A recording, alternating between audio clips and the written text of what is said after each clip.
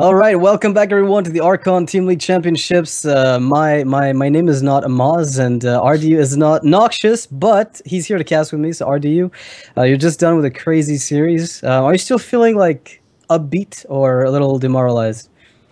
I feel that in the Warrior game there was like almost nothing I could have done.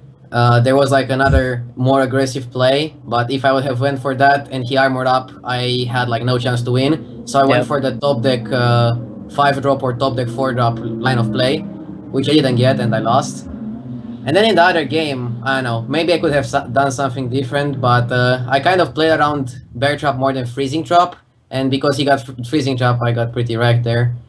But other than that, I think overall, yeah, like you guys, Nihilum, you did. I feel like the games you played were played well. It's not that you played poorly. Like I was talking with Amaz while we were casting. Like all the games, you seem to be on point. I saw, you know, the first match right from Thijs. I don't know if you watched that, but the amount of like the odds that he was going to win this were really high. So I think he played this almost perfectly. You guys did pretty much everything right. But yeah, it was really unfortunate for everything to happen. But then again, you still have a chance, right? Like tomorrow, you're gonna have another chance to come back in. So hopefully, we see a little bit more of you in the future. Yeah, I'm let's hoping hope so. So that being said, we're going to be moving on shortly to Team Archon versus Forsenboys. These guys are fighting for a chance to stay in the league. Actually, whoever wins this is going to fight off against you tomorrow. So casting this will give you a good, you know, a little bit of information, to say the least, against whichever of those teams you end up facing off against. So Team Archon versus Forsenboys. Whoever loses this is knocked out completely. Obviously, it's going to be a Conquest best of 11.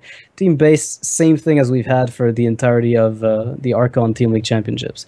Anything you predict here, RDU? I predict Xixo's Paladin to go better than yesterday. I tried a similar version on ladder, and I have to say Xixo was really unfortunate yesterday. He had also some weird lines of play, but he told me he was really tired and he couldn't play his best. And now today we should expect the best from him. He wants to redeem himself. Definitely a good thing. And, you know, I think a lot of people underestimate Secret Paladin. I think it's actually one of the stronger decks after a TGT. Like, it's up there. Not the strongest, of course. But, like, there is something to be done with it that is definitely not, like, tier 5. It's a deck that actually works pretty well if it's played properly. What do you think is the chance of seeing the aggro Secret Paladin have as many complaints about the power of the deck as Patron right now?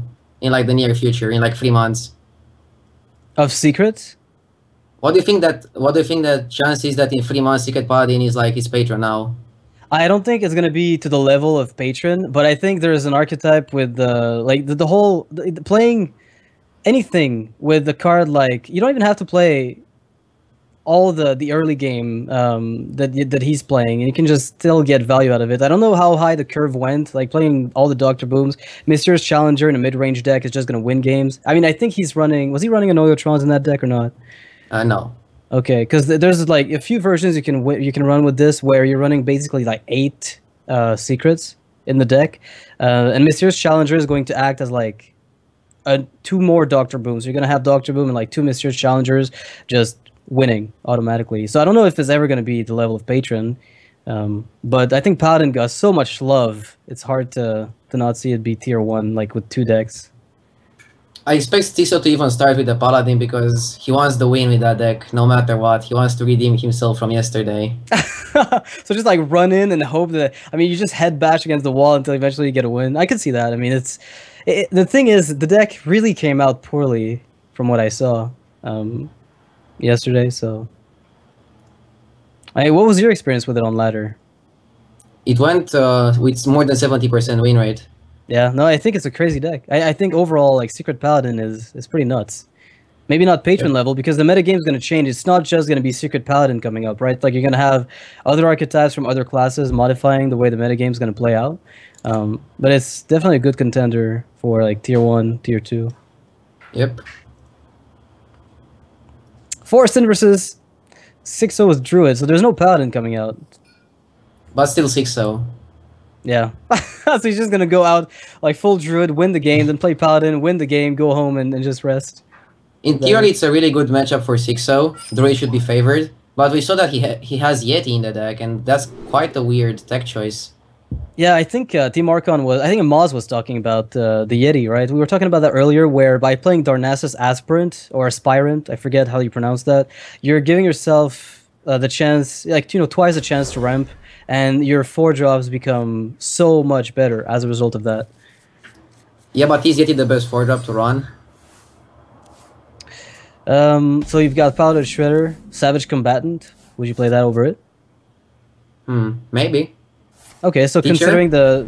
Yeah, Valid Teacher. I know Hyped is running the Valid Teacher version. So maybe, yeah, you're right. We'll see exactly if it pans out. For now, there's no Yeti inside, just a classic case of Shredderino. Nothing out of the ordinary here. Forsen doesn't have the Frostbolt to kill the Darnassus, and now Xixo ramped up successfully into Shredder. And it's fine that even if Darnassus dies next turn, he can still coin 5-drop into 5-drop. Yeah, I think the curve from Xixo is looking flawless, and it's even better than Wild Growth in this case because it's putting a body on the board, right? That your opponent has to address. So your 4-drop or 5-drop are going to do even, a better job.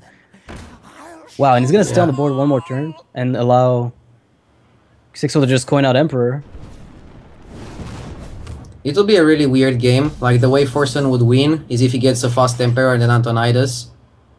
And Xixo wins by just pressuring Forsen, so he has the edge, obviously.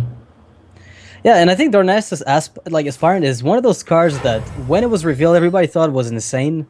But when you see it in action, it looks even stronger than I even thought. Because, you're doubling the amount of Wild Growths you've got in your deck, right? And I think the body that it's putting on the board is such an annoyance. It's such an annoying card, because you can't let it live, but you don't want to waste time killing it.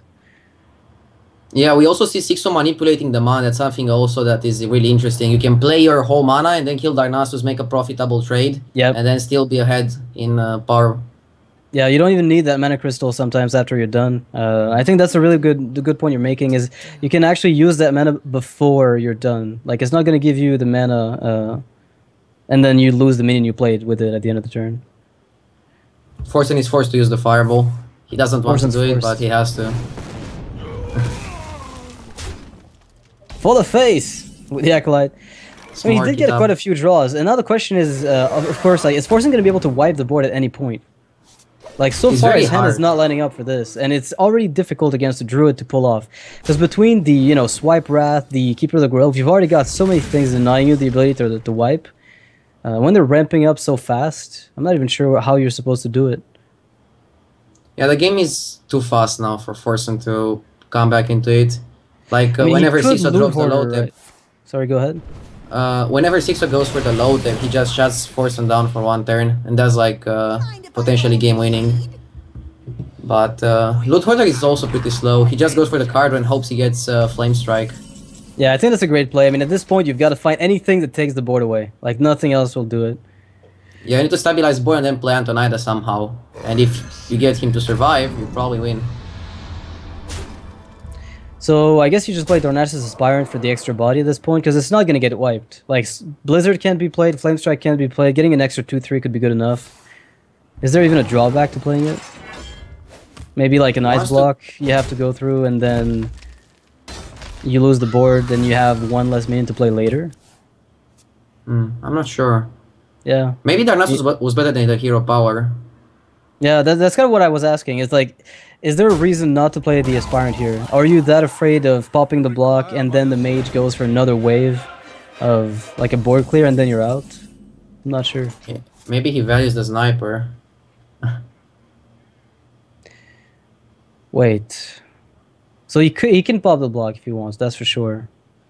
Yeah, but isn't killing Antonidas better in theory? Actually, you really go for the pop block. Yeah, I think I'd pop the block in this position because the odds of you not being able to do it again next turn are pretty slim, right? He has to have an Ice Bearer and an Ice Block. And you can charge your Druids. Oh man, this is a really tricky spot. You pop the block without using Force of Nature. You want to keep the Force of Nature in your hand, so you just use a Keeper of the Grove, most likely. Or a Druid of the Claw. It's up to him. He has multiple ways. Can you do it with Keeper of the Grove? I'm looking at 9, 11. Okay, yeah, he'd be fine. Yeah, you're right. Never mind. Keeper of the Grove is the play. I thought he was one off popping the block with Keeper. I was thinking use the Drill the Claw. Actually, popping with Force might be better because you don't have to attack into the Ice Barrier afterwards. Or you can also not pop the block. I guess you can do that too. Alright, never mind. Xixo was afraid of letting Adonaides leave because Forsen could stabilize with Alexstrasza, but I'm not sure. It's a really tough turn. It's like a turn that you take like 10 minutes to analyze, and it's so hard to pull in 1 minute. Exactly. You have like 1 minute to make the decision. And very often when it comes down to those things that you haven't seen before, you're usually more cautious than otherwise. Now he can still pop the block, but Forsen has a Med Scientist on the board, and there's no way to pop the block and silence the Scientist. Is there? Well, oh, actually, no, there is. You can double silence. Silence your low tip and silence the Scientist. Yeah, but he's gonna be on 5, right? Yeah, so you can just do rid of the claw next turn. Alright. Maybe I like that more. Maybe that was the play, actually. Maybe that was the play. Well, I mean, you're still killing him through Ice Barrier here, right? Like, it doesn't matter. Even if he gets Ice Barrier now with Ice Block, you just play Keeper. The only thing that punishes you is, like, Ice Barrier, Ice Block into Alexstrasza on the following turn, but then he doesn't wipe your board if he does that. So there has to be a mix of Novas, Doomsayer, Secrets into Alex, and then you're probably going to be able to finish him off anyway. It's very hard to play this if you're Forsen. You're just pressured and pressured and pressured. Now he's guaranteed an Ice Block at least, right? So that's pretty sweet. Is it? He could... Well, he has 2 barriers to play if you want. You have to go Barrier Nova. Like, there's no choice. I'm pretty sure there were better draws than the second barrier for Forsen. Oh, Flint Strike does it, but then how do you live?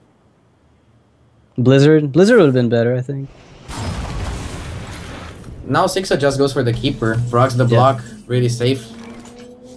And yeah, I mean, this is what Darnassus Aspirant does. Like, this is what it does. It's such a frustrating card to play against.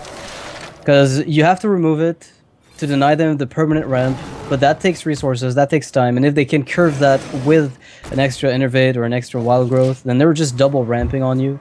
And because it's a body, it's going to put some damage in. Yeah, now there's no way... Now there's no way for Forsen to get HP and kill the board. Yeah.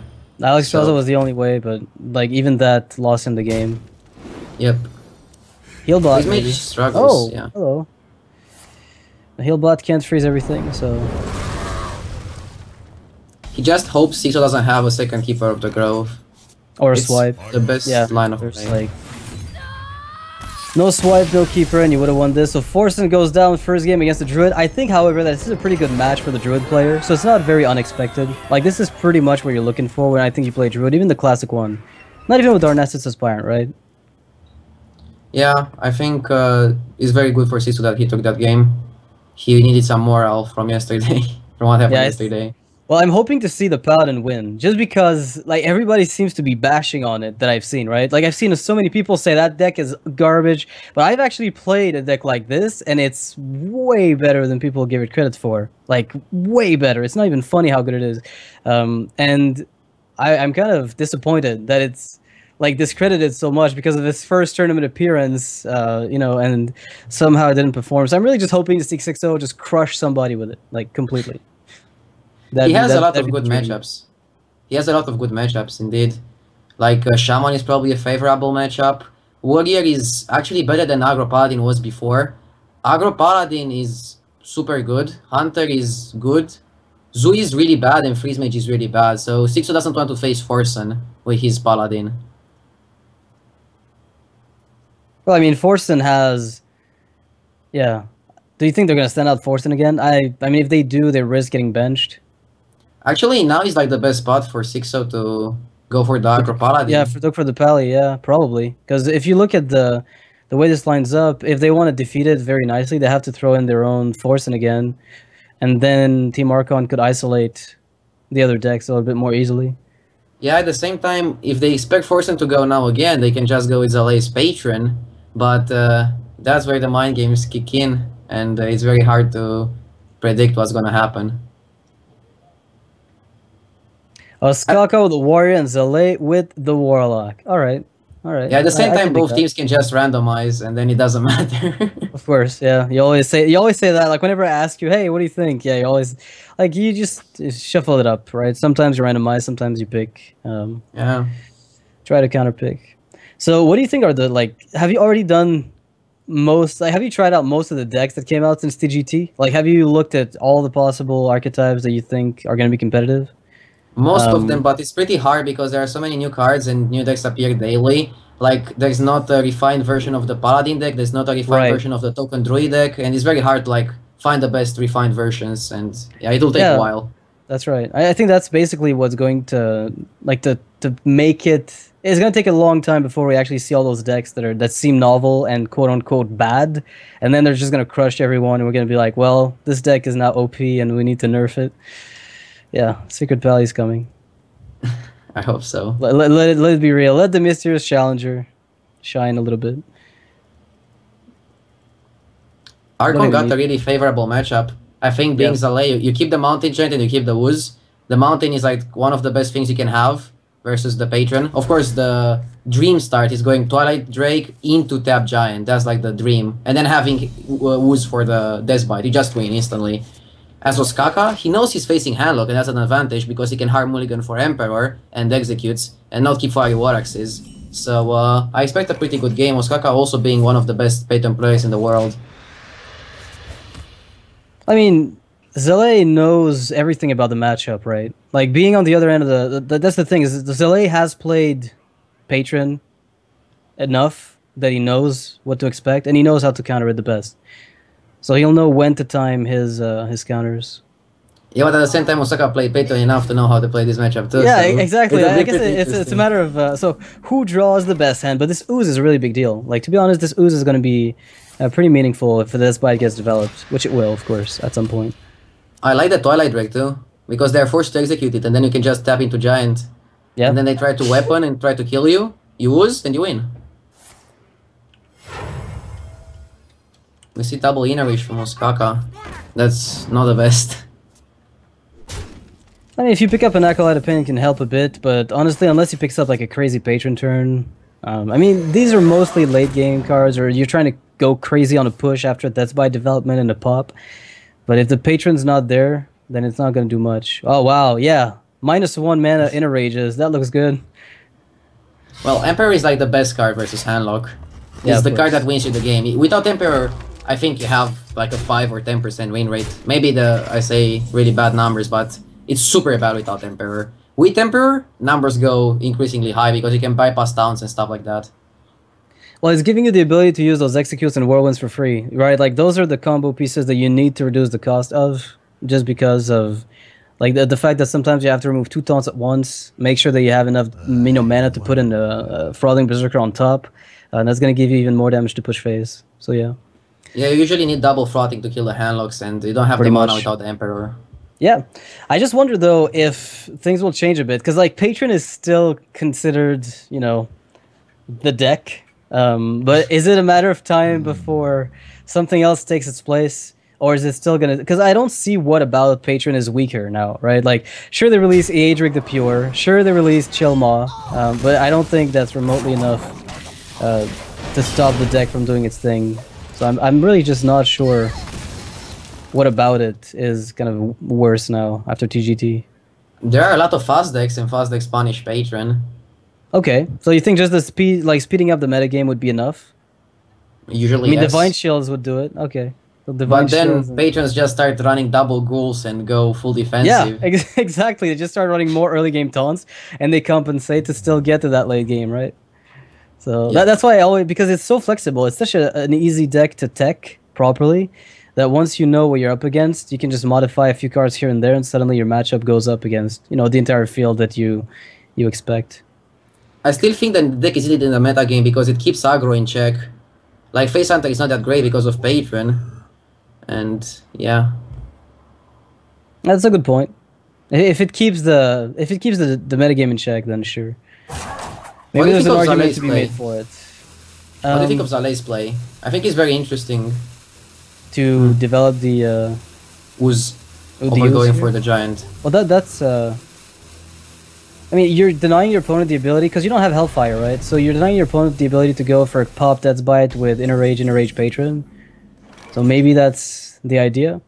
At the same time, he can still play the Giant now. Tap Giant is a line he can have the following turn that is now. So I'd probably take it. I mean, okay, what's the drawback? Because I guess if he held on to an Execute and didn't kill your Drake, then maybe that's a little bit worse. Maybe you could play your second Drake to really force the Execute. yeah, the drawback is if your opponent has the second Death Bite, then he can kill you with Frothings because you weren't too aggressive. But I guess that almost never happens, so you just go for the Ooze.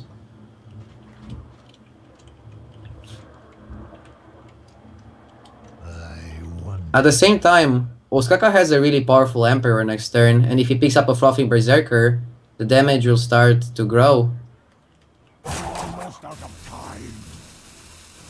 It's all about whether or not the Giant survives, though. So if he goes for the Drake, he's definitely just trying to pile on the damage on the Warrior. Like, little by little, forcing him to answer. I think the Giant was more pressure. Like, obviously. I think it's self-evident. Now, Ostkaka playing the Emperor here isn't even good, so he's going to have to wait a little longer. I don't think it does enough just yet. Because you're still looking for those combo pieces to win the game, don't you? He just plays it and hopes Zalae doesn't have Mortal Coil, which Zalae has. 2 of. Usually if you get the cost reduction on Warsong, it's enough. And especially he got it also on the Ghoul and Balrage. He can use the Balrage next turn to cycle and get to the Frothing, and then if he gets Frothing and the Whirlwind effect, maybe another Frothing, having already Execute, he can threaten lethal. That's his only line of play right now, and he took it. I have to expect a trade. So, do you think... Wait. I think Giant Sun Fury is fine here. Like, Giant Sun Fury with a coil trade on the 4-3. Yeah, I like that. Like that's probably the most consistent play, because you're forcing him literally to have the weapon, the 2 executes, and some kind of weight to push for your face. And even then, like you still have time to tap into those Moltens. The question is, still. What's up? The question is, what Giant do you trade? What Drake do you trade? Oh, he decides to go for another play. So doesn't want to play the Giant this turn, or just without the...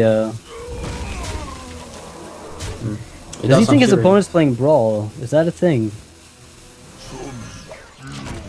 You know, Zalae is playing this Mountain Giant so cautiously. I don't like this he's play. really trying to dodge the Execute. I think the play was trading the 4-9 Drake and using Mortal Coil, and then playing the Giant and some Fury on the Giant and on the 4-4 Drake, and then push 7 to the face. He would put Ostkaka at 15, and he would have 16, 18, 21 damage, so he would win next turn and have a more powerful board, while now he's really, really weak to Patrons, and he doesn't have a Hellfire. Well, that's not what that's what I find a little... Yeah, the Shadow Flame's gonna carry, but I find it a little weird, the way that this Giant was never played. He decided to not threaten lethal for some reason. I don't know the reason yet. Maybe he has a reason that we didn't think of. So, I mean, you almost want to play Ghoul, Whirlwind, Balrage. God, that's horrible. What about the Inner Rages? It's a very bad play, but you have to do it. That's that is desperation at its best, right? Like, I've never seen something so desperate. That is the difference between good players and very good players. Very good players try to win even the games where they have 1% to win them. And Ostkaka is trying to do this right now. He's trying to pull the impossible. Like, if you get to win a game where you have 1%, it still makes your win rate bigger. And you have to go for it every time. He did it last time, I think. There was a game that everybody thought he'd lost. Like, completely lost. And he salvaged it from the brink. Like, wait, no, it was against Savich, I think. A Mech Shaman game that he played. It was versus Show. It was Mech Shaman versus Show's Patron, and he still lost that to Show's top deck. But he stabilized. Right. But he stabilized, and he was about to win. Like, the unwinnable. That was literally a 1%, I think. Like, the streak of events that could have led to that win was so improbable. But he did it. So I think you're right. Like, it's definitely a trademark of a good player, or a great player, in fact. That just, you know, you take those small edges where you find them, even if they look like nothing. And now Zalae is not in the best spot. Yeah, he could have been, like, just killing his opponent outright, almost. Now he could kill him. He could just owl the town. Even like trade the Ooze because he would still have the Ooze. So... No, even if Patron comes out though... Well, if Patron comes out... Yeah, actually if Patron comes out, that's pretty brutal. How is Frothing? Is that close to lethal? Actually, it might, with the double inner rage with Ghoul and If he had one more Whirlwind, it would probably be lethal. But because he doesn't have the Whirlwind, he is probably not lethal. Well, the Ghoul is close. The Ghoul could attack into something. Slam could get you a Whirlwind.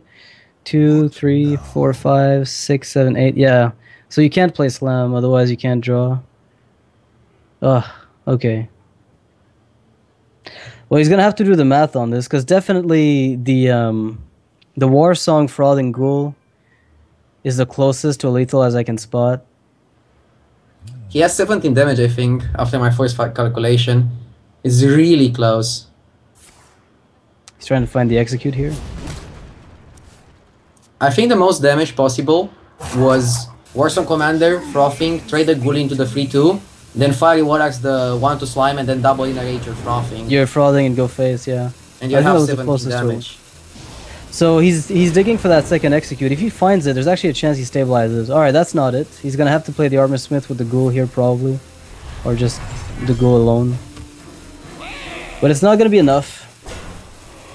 Well, it's a pretty lopsided matchup for Handlock. Going into it, we pretty much had a good idea that it was likely that Team Archon was gonna take this one. Yes, Zalae played it safe and he managed to win. But he almost lost to the power of the Patron deck. What do you expect in the next games? I mean, I'd like to see the Shaman come out, but if we look at the lineups, you've got Team Archon. They can actually get a check mark on Xixo if they decide to throw in the Paladin. And I don't think it's that unreasonable to throw it. Like, what matchup are you really looking to target? I guess now that Forsen's back in the lineup, like he didn't get benched at all since he didn't send them out.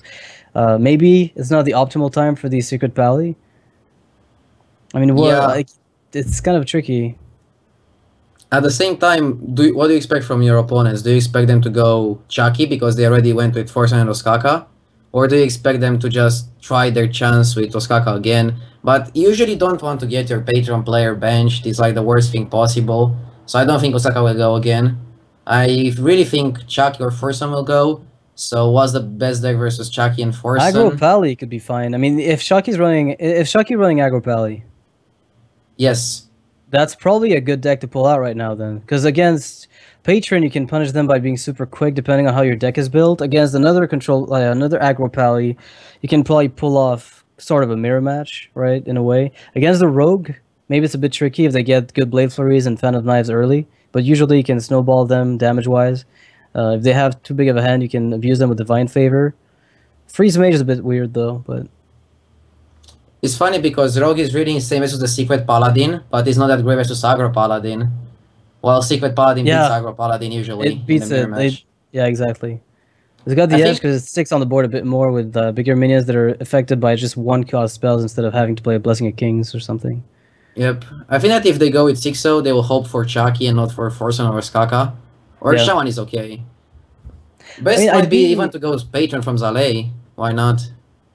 Yeah, I mean, he did win with the Handlock, so if you queue in the Patron, you've got a good matchup against the field, just because it's Patron, and then you can probably take it. I mean, Forsen is likely playing a Zoo deck, right?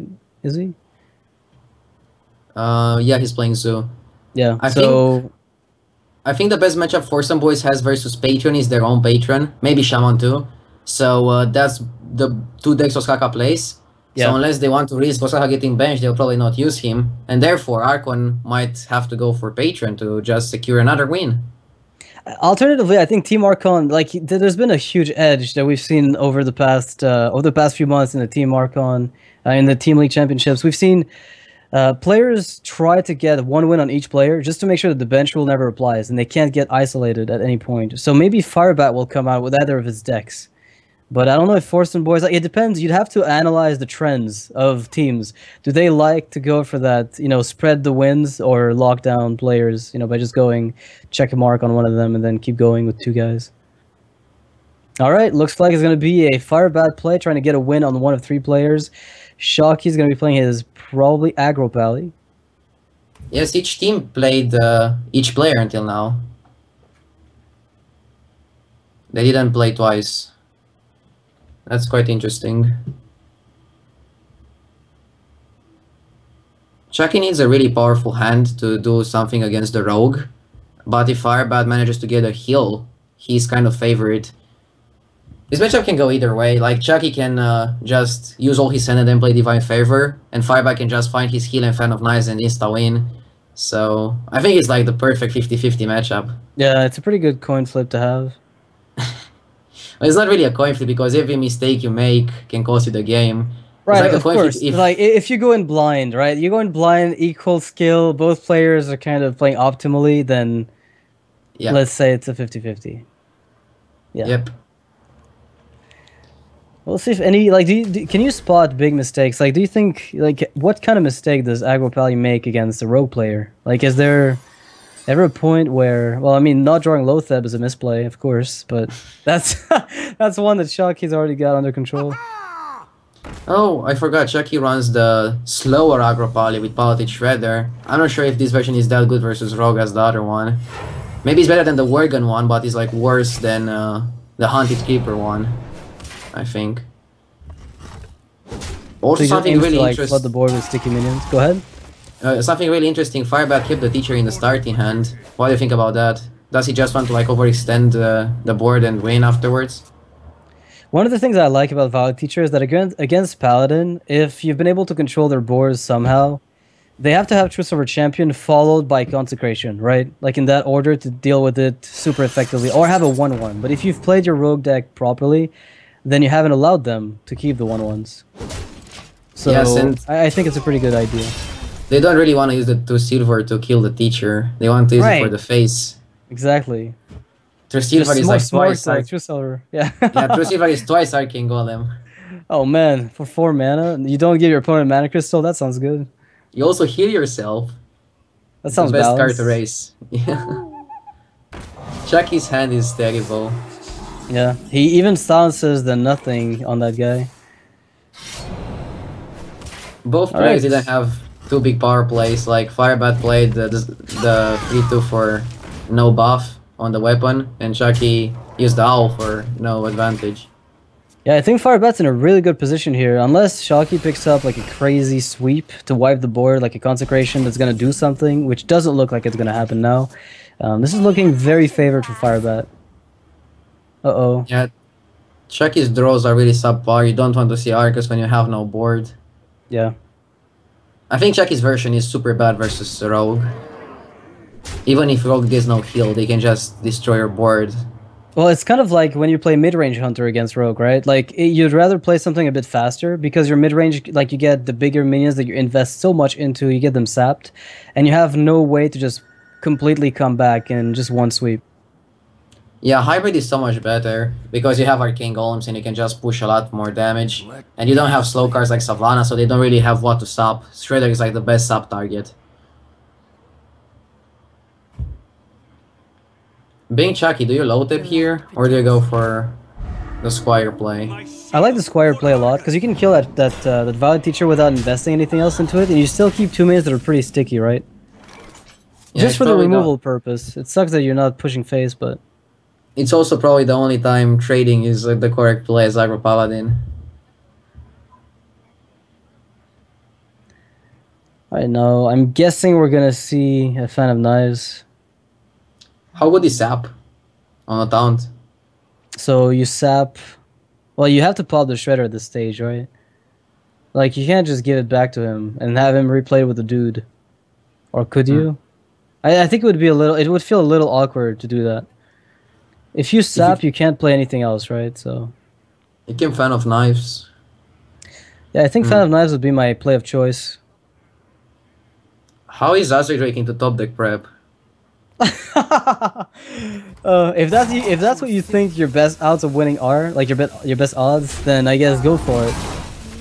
Oh, Succubus is a pretty tough card to find here. The Firebat's gonna take it in stride, just drops a Lotheb. Not a bad idea. It's actually pretty good. The thing is, it's gonna get countered by its own Lotheb, and then Pally can push for quite a bit of damage. Actually, that's a huge lead that Chakki's taking by countering with his own Lothab. Unfortunately, he cannot Blessing of Might. But it's still like a really good spot for Chakki now, somehow. Yeah, it's crazy. Like, this is a crazy good spot for Chakki.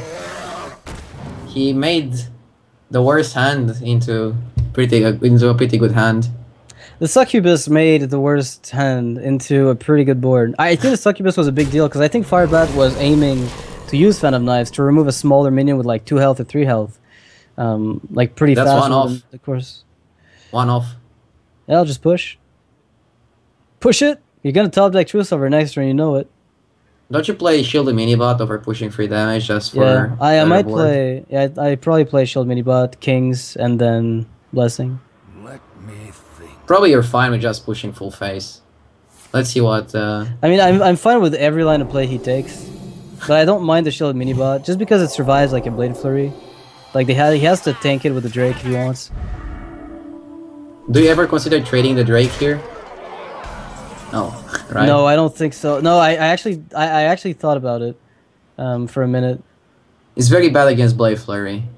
If you trade Well, that's the a Drake. Blade Flurry. That's a pretty sweet Blade Flurry, because now he can wipe the board and get the Blade Flurry. He's still dead to True Silver Champion.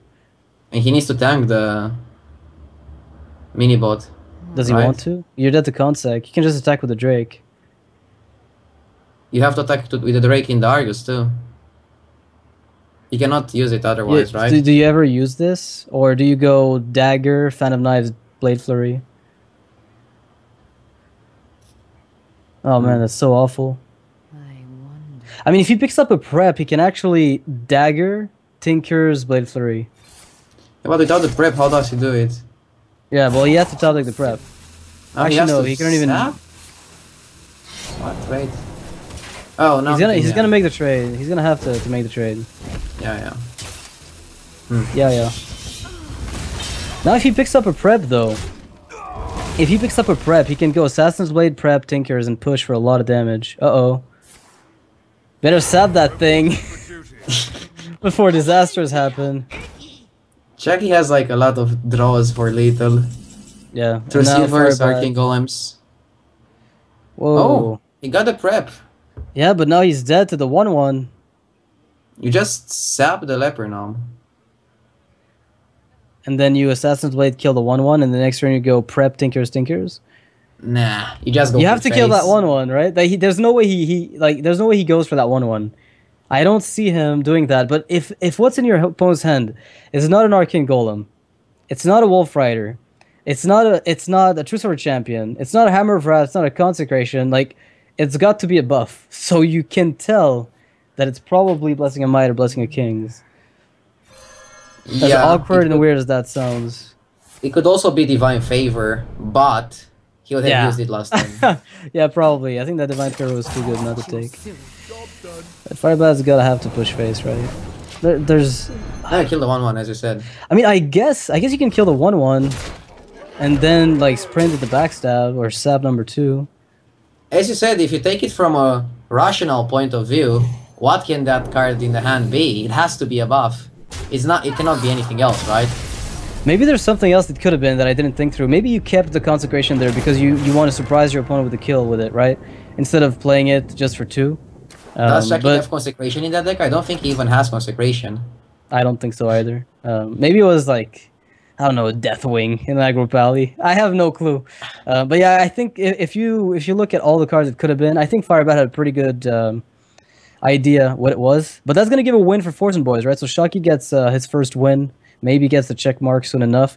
Now I want to see the other Paladin. I'd like Xixo to bring his own out. Come on, Xixo, bring it out. He might still be afraid to play it because he got so much trash talk from the community for losing that games. Yeah, I mean, Right. you mentioned there were a few misplays because he was tired, and that can definitely play a big role in your ability to pilot the deck perfectly, right? Like, there's a huge difference. It was a blessing of Kings that he could have played on a Divine Shielded Shielded Minibot. Minibot. Yeah, And he that was the didn't. one. But still, it's not easy to play under so much pressure in this kind of tournament. Yeah, and I think the fact that his deck was ridiculed really doesn't help too much. Like, that's really the biggest, like, I think the the crux of this entire thing is that that's the point that might make him hesitate to even play it again. But I really like the deck, and I think it's gonna win. My hope is that it does. I hope it doesn't come to Xixo getting reverse sweeped again as the last player standing on Team Archon, because that would be devastating. I think the deck is awful versus Freeze Mage, mediocre versus Zoo, and in rest it has pretty good matchups. So if he queues that two matchups in a row, he might be so tilted that he loses the other matchups too. Well, I mean, it's like every deck that tries to contest the board against Freeze Mage and Zoo, right? Like, you're always losing the board game. Like, Freeze Mage will punish you for the most part. Zoo will generally outboard you. It's very hard to just have a better board than a Zoo.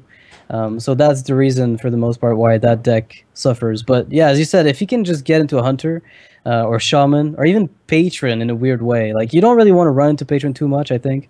But it's still fine. It's better than the old Aggro Paladin because you have Get Down. Yeah. You can play Second Keeper, Get Down, and then they try to fire War Axe it, and then the 2-1 blocks it. And then you play under Secret, you get her out of reach from the Fire War Axe, and you just noble it with Divine Shields and buffs. I suspect maybe like the optimal way to build that deck might be to maybe ditch the Secret Keepers. Like, you can try the same deck with, you know, the whole, play a lot of dudes approach. Right, like you just play all the dudes in the world, and you just play secrets on top with Monsieur's Challenger, and you ditch the Secret Keeper. So you can kind of, and you play like 6 secrets instead of 8. He is playing 8, right? I'm not mistaken. I think he's playing 9. He also has. Okay, yeah.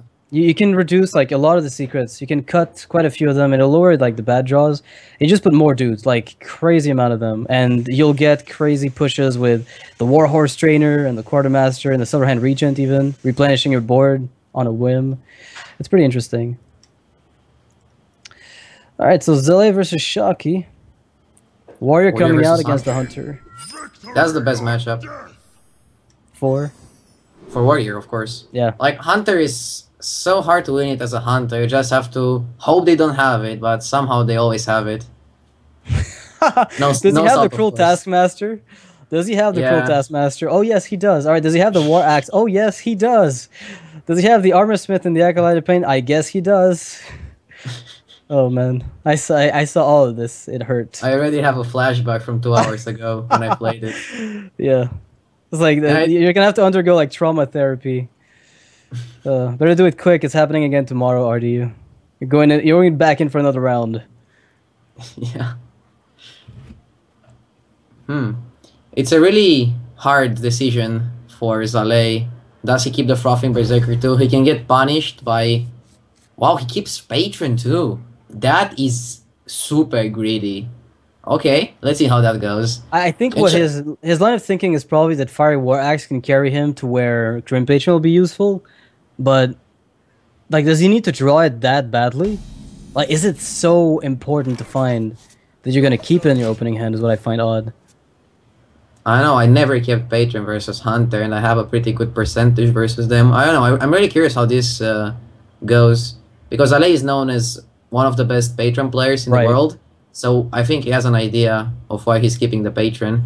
At the same time, Chakki is one of the best Hunters in the world. He's got a good idea why he gets 2 jugglers in his opening hand. Versus the Fiery War Axe. Of course. They're not the best. Unstable Ghoul. I don't know how it's possible that, like, Patron will cut Fiery War Axe and they'll still get it. Like, they'll cut one and they'll still always have it when I play Hunter. It's the curse, I guess, of playing against back in the day, when I was playing Zoo, I knew that the chance of opponent having Fiery War Axe was 50%, and I tracked it, and they had it like 90-something%. So I'm not sure. Something is wrong. Oh my god! If that's actually the case, that's amazing. We have to reproduce those findings with proper methodology. Maybe we'll find the exact same thing is true. Maybe I was just biased, but yeah, you just stopped tracking the games where it didn't matter, or like you just snowball. You're like, wait, he didn't have War Axe there. Doesn't matter. I'm sure he had it in his hand. All right, let's add this. All right, so the Frothing Berserker is getting punished a little bit, but he can still hold on to it if he hopes. If he hopes to eat up the Freezing Trap with the Unstable Ghoul, for instance. You have to slam this, right? Yeah, you slam a stable ghoul, and Or do you not slam because it's irrelevant? I think you slam. You slam the juggler for sure. Because you want the ghoul to survive so that you can get the ghoul frozen so you can attack frotting to the face. Yeah. And the ghoul frozen is still fine because it's going to be a useful AoE later. Yeah. It's pretty expensive, but there's going to be an AoE later that you can set up. You can even replay it to challenge the Shredder if you want to. It's not that bad. If you attack with the ghoul, you have to replay it to protect the Frothing Berserker. Yeah, otherwise there's really no purpose to attacking with it. Like, to attacking anything, in fact. The other line of play, you can play Gnomish Inventor, see what you draw, and then pass, he attacks the ghoul, and then you use the Gnomish to proc the freezing. But if he has something else... You could use Patron. Like, you attack with Frothing, you lose it, send it back to your hand, play Patron, smash yourself into the Shredder, and then lose the game from here on out because you made a crappy play. Because you just get like a 3-2 and a 3-3. That's definitely not the line of play to do in such a prestigious tournament. Alright, so apparently Patron number 2 gets picked up. That's one of the reasons why you don't keep Patron number 1. But I told you, I'm really curious how this goes for Zalae. I never did it myself. Did you think that was explosive? That must have, because his line of play indicated that he thought it was explosive trap, right? This looked awfully exactly like an explosive trap play. Yeah, but you scouted them in the other games, and I think he went almost deck out, Chakki. Like, he played a Hunter like 4 times yesterday versus us. I think you know the 2 secrets are freezing, and if you know they're freezing, you never attack there. You just hold the ghoul. Here as Chakki, you just YOLO Arcane Golem. Do it, Chakki. Oh. Well, I mean, what do you get punished by? Like, second slam, second fiery war axe, not even second fiery war axe if he tanks it again. So second slam. Yeah, your second slam is the only thing because it's gonna like allow him to remove your stuff without taking damage at all. This is already a really bad matchup. I think you just YOLO as much as possible in it. Okay. Yeah, Go you just all in. try all your outs. Well, I mean, Chakki is gonna be able to deal with the ghoul if it comes down to tank the trap. Okay, Zalae goes for the execute. I like the execute there. Ancient Watcher is no help, but the Iron Beak Owl allows him to punch for 4. Iron Beak Owl with a new battle cry from Gormok, deal 4 damage. Easy life. It's really funny because Ancient Watcher is the worst possible minion to get in every class, excepting the classes that run silences. Right. In Rogue, it's actually even worse than having nothing because he can get oiled. Yeah, and then you kind of waste the buff, and you never get anything done with it. Yeah. But in Hunter, when you have double owl in your deck, I think Ancient Watcher is pretty sick. And now Chakki is going to be able to remove both patrons using the Ancient Watcher if he wants to. Or he can also just go... Glaivezuka Owl. No, you Owl and Glaivezuka. You Owl and Glaivezuka, of course. Yeah, probably. Easy. You can't do it in the other order. Oh man, this is beautiful. I don't think I've ever seen anything quite like it. This is magnificent. It's a pretty unique scenario. Yeah, you can punish for 5 and kill the patron. Like, look at this! I can't even believe this Ancient Watcher! Chakki winning with the most passive card in the game, turning it into a phase tool. Definitely Chakki playing this deck, I can tell. I like that play actually more than trading. I really like that play. Yeah, it's much more aggressive. Your quick shot's gonna be mostly dead, right? Yeah, it's a really Chakki play that shows why he's such a good aggro player. Yeah. Keep the 5/5. It's a low theb body, right? Like, you have a low theb on the board that can attack repeatedly. Why and you already saw the execute. You already saw the execute. You already saw the slam. Like, how is he gonna deal with the 5/5? 5 HP is really hard to deal with by patron.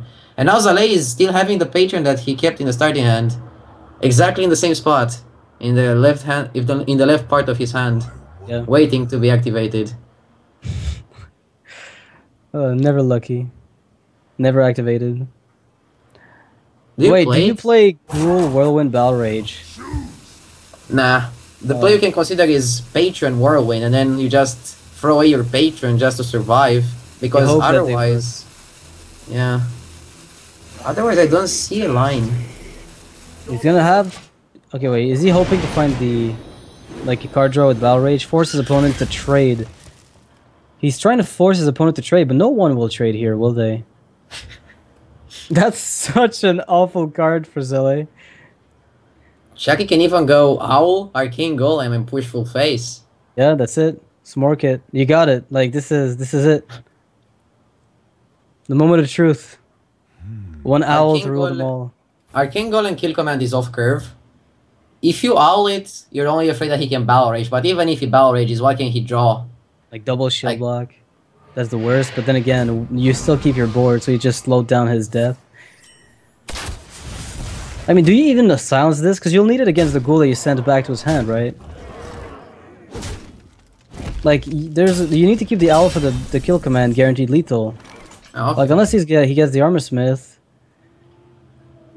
Yeah, I like this line too. I like the face. I'm sure you do. Yeah, I like the way Chakki faces his problems in this game. Damn, that's smooth.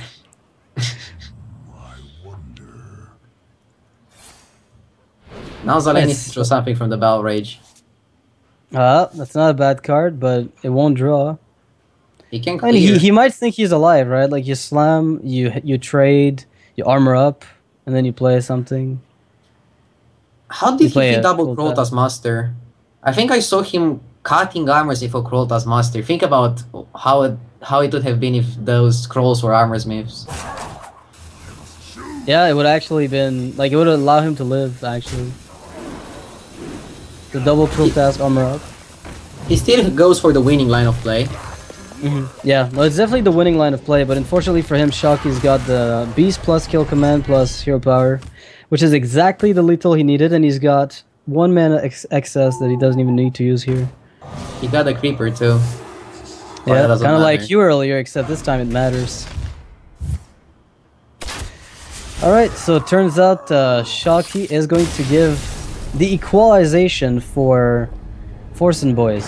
So even though Team Archon had the lead, now it's kind of back to status quo. We'll have to see who gets the... I mean, based on the lineups, is there anyone you'd assume like has a really weak deck that's going to get punished really severely by the entirety of the opponent's lineups? I need to see the decks before. Right, I forgot what they bring up the... I know it's usually...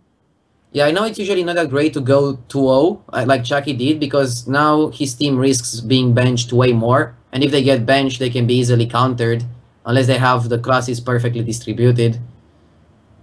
Like, usually, if the Patron player has also the worst class with the Patron, you can afford him getting benched and stuff like that. Archon has a better win distribution, but looking at the matchups, I don't know how good Xixo's Paladin is now that Chakki won his games, because his favorable matchups were versus Chakki. Yeah, and they're all gone now. Xixo's gonna have to try to like pick up a win against something. I mean, he could still do it against the Shaman, right? Like, is that still possible? I mean, he could still run into Ostkaka. It's still a very hard matchup. It's not as easy as Chakki's decks would have been. Chakki also runs No Unleash the Hounds in the Hunter deck, so the Paladin could just overextend for days. And he also runs Consecration in the Paladin, so that was like super easy. And then the Aggro Paladin Mirror, you probably win it because of the secrets. You can manipulate the board with the get downs. And seeing that Xixo lost the best matchups, I don't see his Paladin in a really good spotlight. And there's always a chance. We've seen... the thing is, the deck that he's running is very polarized. It's a deck that has some really, really bad matchups at the moment. Like, until it gets refined. Like, I think the deck itself, the idea behind the deck, like Secret Paladin, I think is a deck that's waiting to just break, just break the gates and let hell loose. What I'm wondering is, if it's not refined, is it even worth bringing, right? Because the type of deck that, like, I can't fault him for bringing the deck. But what I wonder is whether or not it's a wise choice and when it's so untested, perhaps. Oh, it's a really risky choice, but we saw that from other teams too.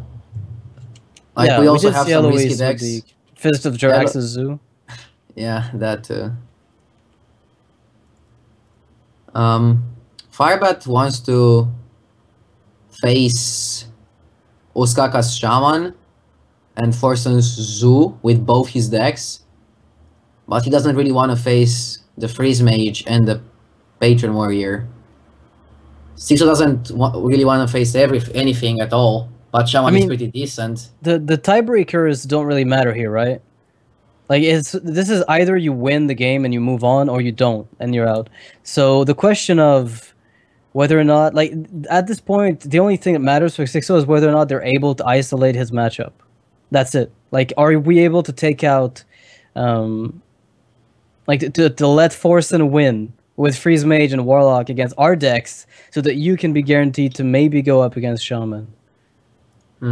Like, it's a pretty tricky situation because it's really hard. Because in order for Xixo to get a good matchup, his teammates need to lose against Forsen twice. And well, you can just beat Forsen and then he still has his decks locked.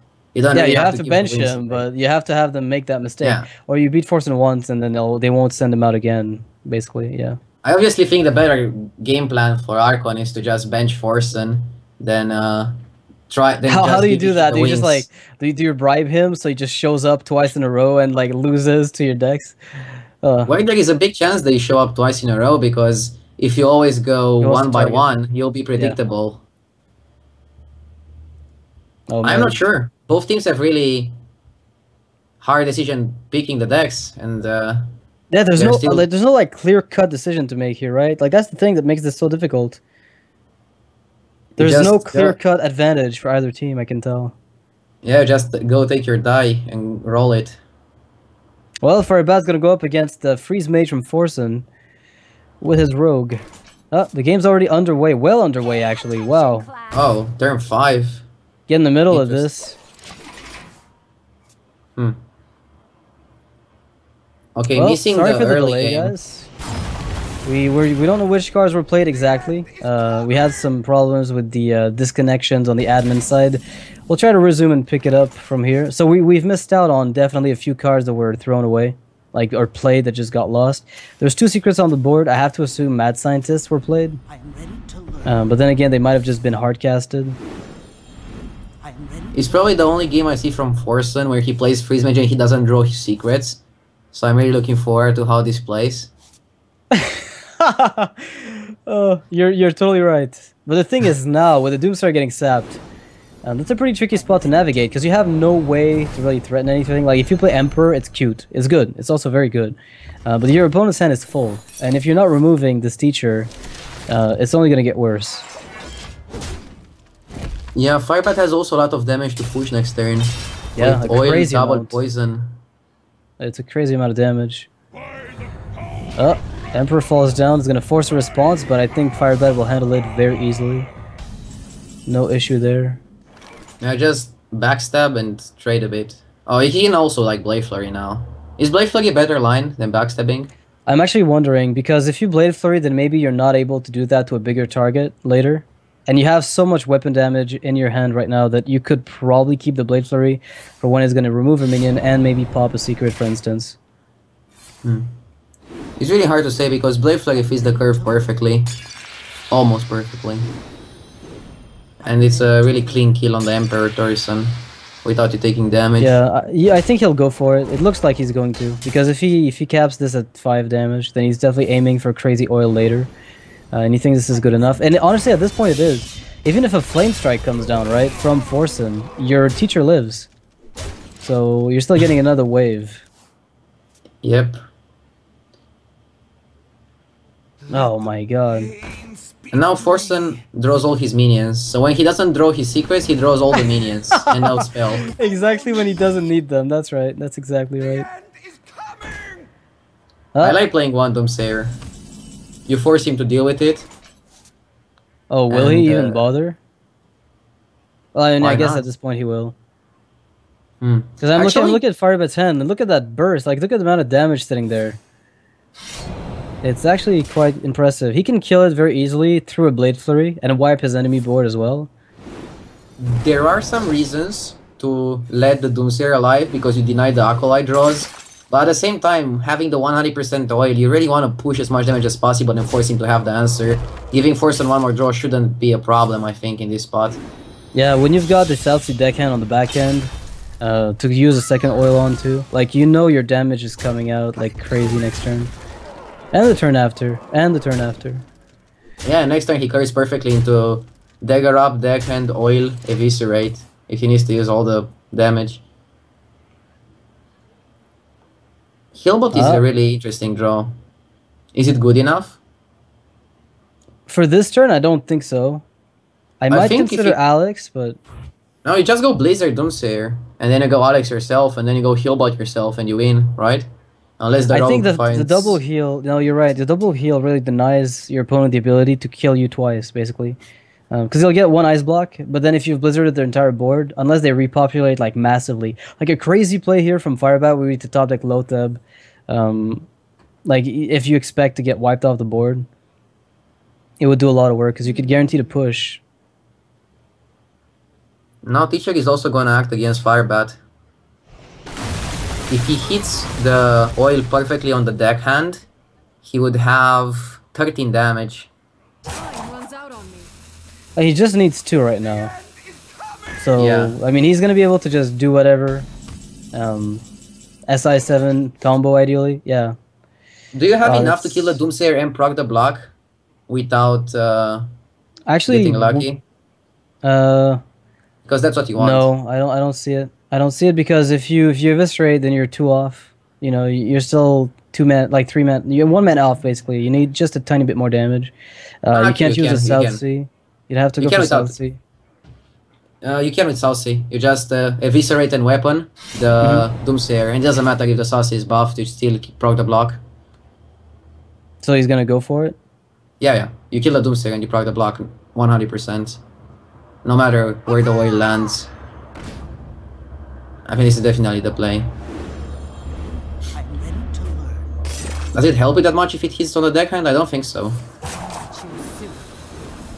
Yeah, it doesn't matter. Yeah, it doesn't matter at all, actually. Forsen cannot even have Extraza in this spot, right? You see that on No, board? it's Yeah. well, it's the typical case of when you're freeze mage and you're trying to get, you know, the survival. You're in survival mode, but you have no secrets, no mad scientists on the board. So it's, yeah. And what can you do? I mean, Frostbolt heal bot. You have to heal Sure. bot. You have to ping, and you have to frostbolt. So that's giving you quite a few plays that keep you alive, in theory. There's gonna Or go be for what the- 4 on the dagger, 4, 5, 6, 7. There's 7 in your opponent's like board. If you heal bot, frostbolt, ping.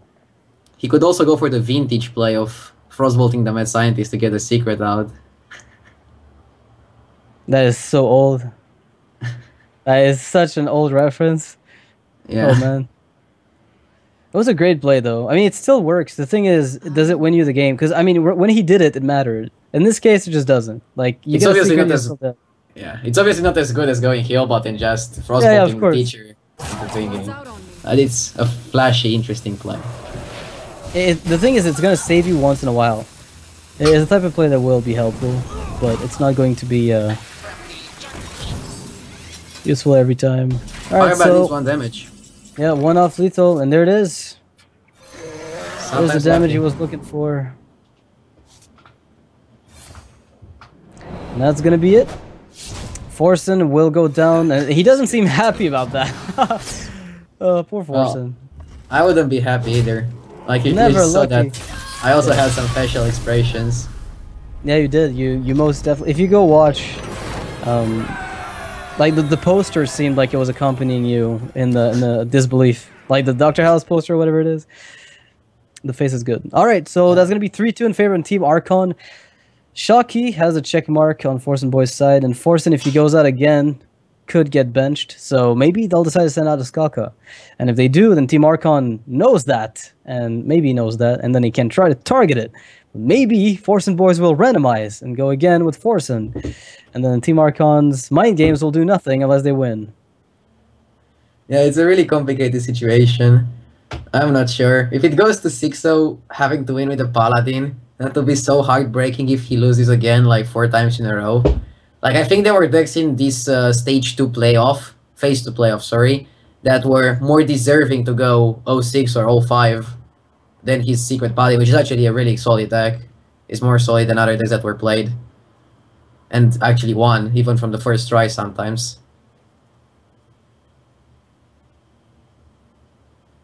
No shots, of course. Well, it's looking like, I mean, this is a patron from Ostkaka, you got patron from Zalae. If you run into Mage, You're still okay. It's gonna be a long game. Zalae is very good at playing that matchup. He's actually turn one. He already knows where he wants to go. Like, have you ever watched him play that matchup? Because you basically see Zalae go from turn one into fatigue mode. Like, he's already playing the long-term fatigue. But with that armor smith, that's really lowering his win rate because you can't get that huge armor up turn anymore. Yeah, I was trying to learn the matchup better for myself, and I was watching Zalae and Life Coach play it. I think they played the best. Mm-hmm. I look forward to see Zalae versus Ostkaka Patron Mirror because I think that matchup is one of the most interesting matchups in Hearthstone. Not only because it's one of the most played on ladder, but because it's so in depth that every single mistake can lose you the game. RDU, I saw your match against Kranich, okay? Where he shield slammed his own patron and slammed one of his own patrons, and you were exactly one patron on the board off lethal with the Frauding Berserker in HPL, I think. Well, that happens.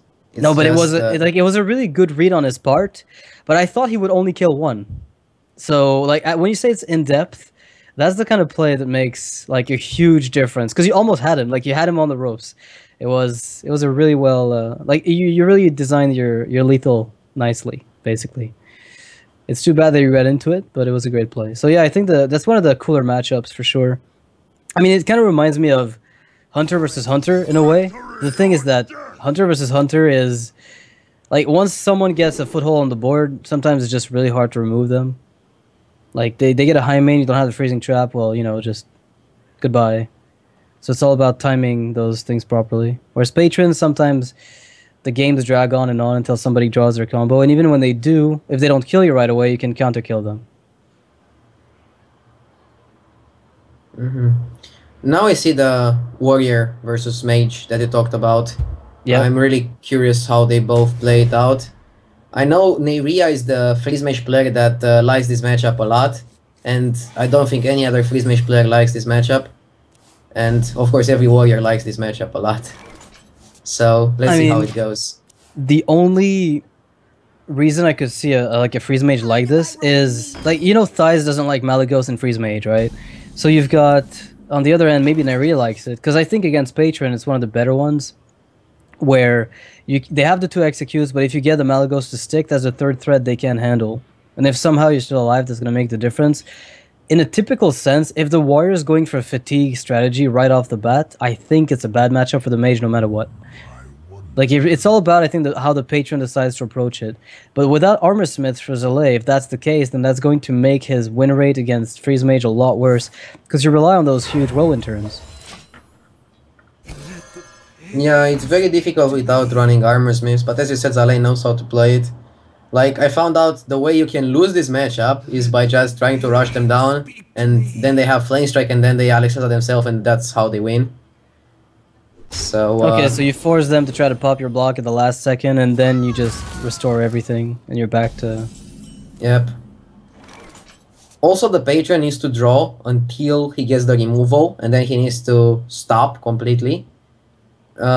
The best case scenario would actually be drawing less than until you get the removal, and then getting the removal exactly when you need you need it, yeah. Top decking it and stuff. You need to draw as little as possible, but Zalae is going for double Acolyte of Pain because he doesn't really have any other option right now. It's a pretty good one. I mean, the Mage can't really deny that unless they decide to go for a Doomsayer play. And they might have a much better Doomsayer later in the game with a Nova on a patron board, say. Yeah, I think it's a good line to just go for the Acolytes to get the draws that you need to get, and then probably never use Battle Rage if you can, or use it for one, just to cycle.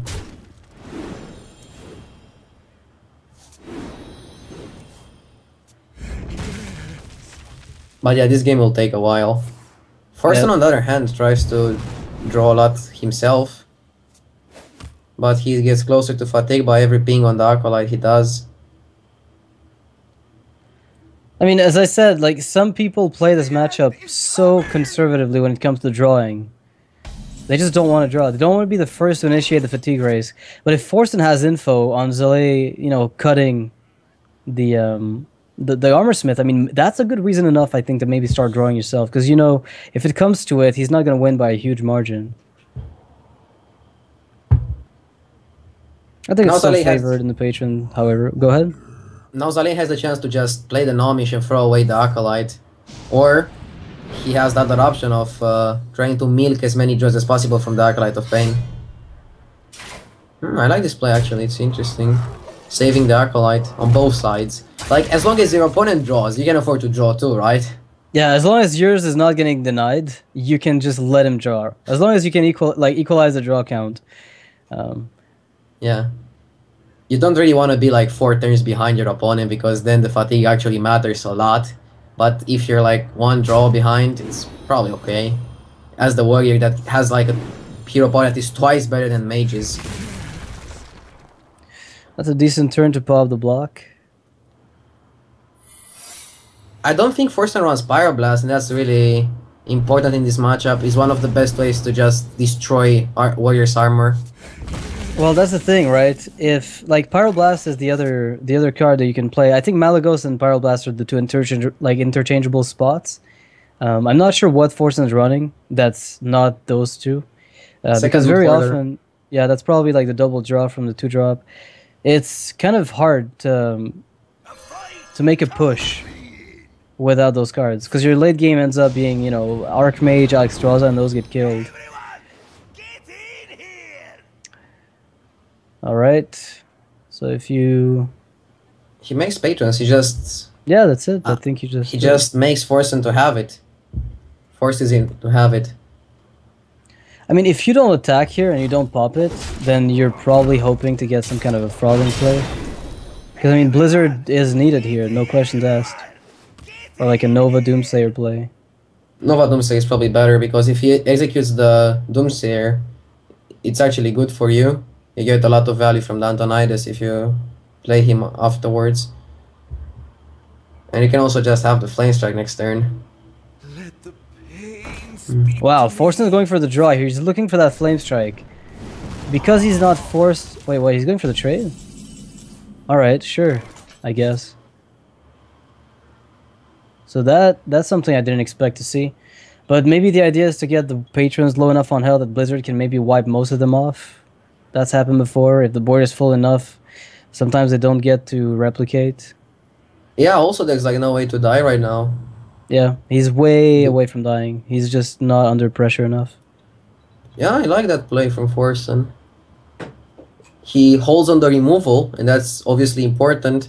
Like, he gives Zalae the chance to overextend, but the Freeze Mage usually has the Flame Strike on turn 7, so Zalae will not overextend here. Then what does he do? Does he try to give Forsen out of draws, maybe even potentially overdrawing him? Not really. I think you just trade one patron and go for face with the other ones, armor up and pass the turn. Forsen went for the mind game. He gives Zalae the chance to overextend. Very interesting. I think the threat of a card is like sometimes just better than the card itself. Well, not better, but as good as the card itself in many cases. Yeah, that's why you just have to ignore it sometimes, but sometimes you can just not play into it because it's just really bad to overextend.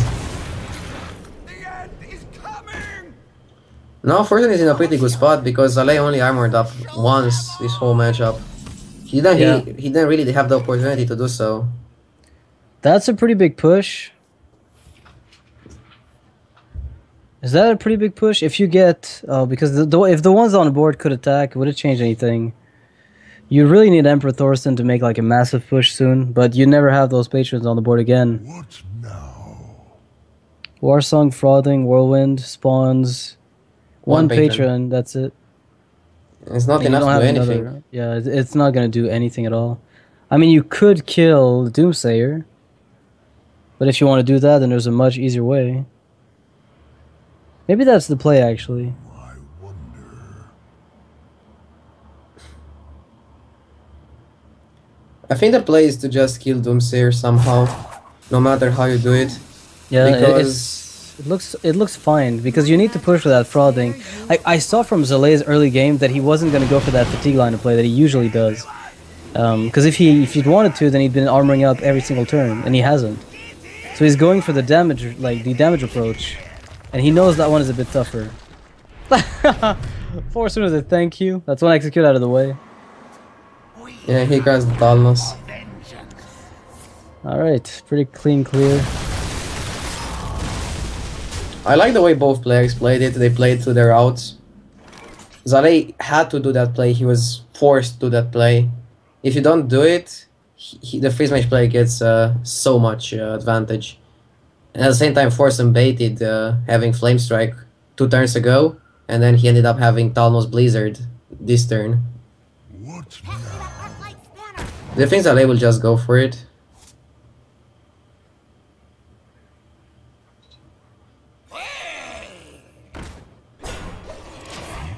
He plays Tries Ghoul. to set up. Alright, so he's trying to set up some kind of whirlwind effect.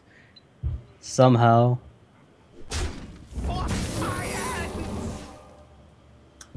As funny as it sounds, I think Forsen is favored to take this game.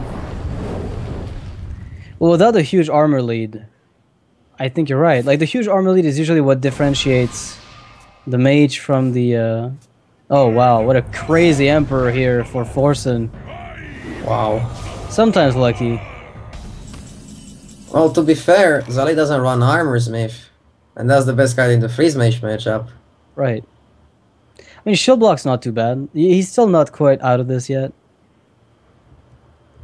Does he run a single shield slam or not? I'm not too sure. I don't think you run Shield Slam if you only run one Shield Block, and I think he only runs one Shield Block. Because I saw Double Ghoul and he doesn't have the slots to play Double Ghoul, Double Shield Block, and Shield Slam. It's a very tough spot for Zalae. Balrage is like the last card you want to see. It's the most useless one. Yeah. In this matchup, well, the thing is, you don't even want to draw in the first place. You don't want to draw very much. I think if Zalae picks up the win, it's going to be on the back of like a crazy frothing push. But the question is, even if you push and you pop the block, right? Even if you get it, can you actually pop it again? That's always the question you have to ask, and often enough, it doesn't work out. Well, he uses the third Whirlwind effect. Now he only has one Whirlwind in the. Wants to draw deck. the Emperor, probably. No, he armors up. Wow. With Forcing only one Zalae's Whirlwind. removal here. Yeah. With only one Whirlwind remaining for Zalae, I don't think he can make a big frothing push. Archmage is going to be super happy to come out eventually. Usually you play it after Alexstrasza. You just Alex him and then you go Archmage, get a ton of fireballs. Forsen Yeah, he's got time on his hands, I think. The only way Forsen plays Archmage right now is if he calculates he has enough damage to kill him only from the fireballs, just like not even needing Alexstrasza. That would be really interesting to see if a Freeze Mage can kill the Patron Warrior without playing Alexstrasza. He's adding up the numbers on the fingers. Yeah, it's only 35. With just... If he gets all the fireballs and the warrior never armors up again. So he'd have to top deck more burn. So yeah, I think Alexstrasza is still going to be important.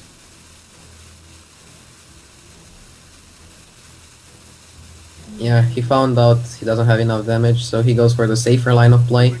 Oh! Never mind. And here we go. He's going for it. He's going to get a pretty substantial amount of fireballs anyway, so that's pretty sweet. You saw one execute being used by Zalae. You don't really expect... Do you really expect the other one? I think you might, because he used it pretty easily on the Doomsayer. I don't think he would have used it unless he had another one to back it up. So by playing like this, he converted the Frost Nova into a Fireball, which that's 6 less damage than what I looked at initially. So that's actually giving him potential lethal over 3 turns, basically. Is it enough? With Shield Block? I don't think so.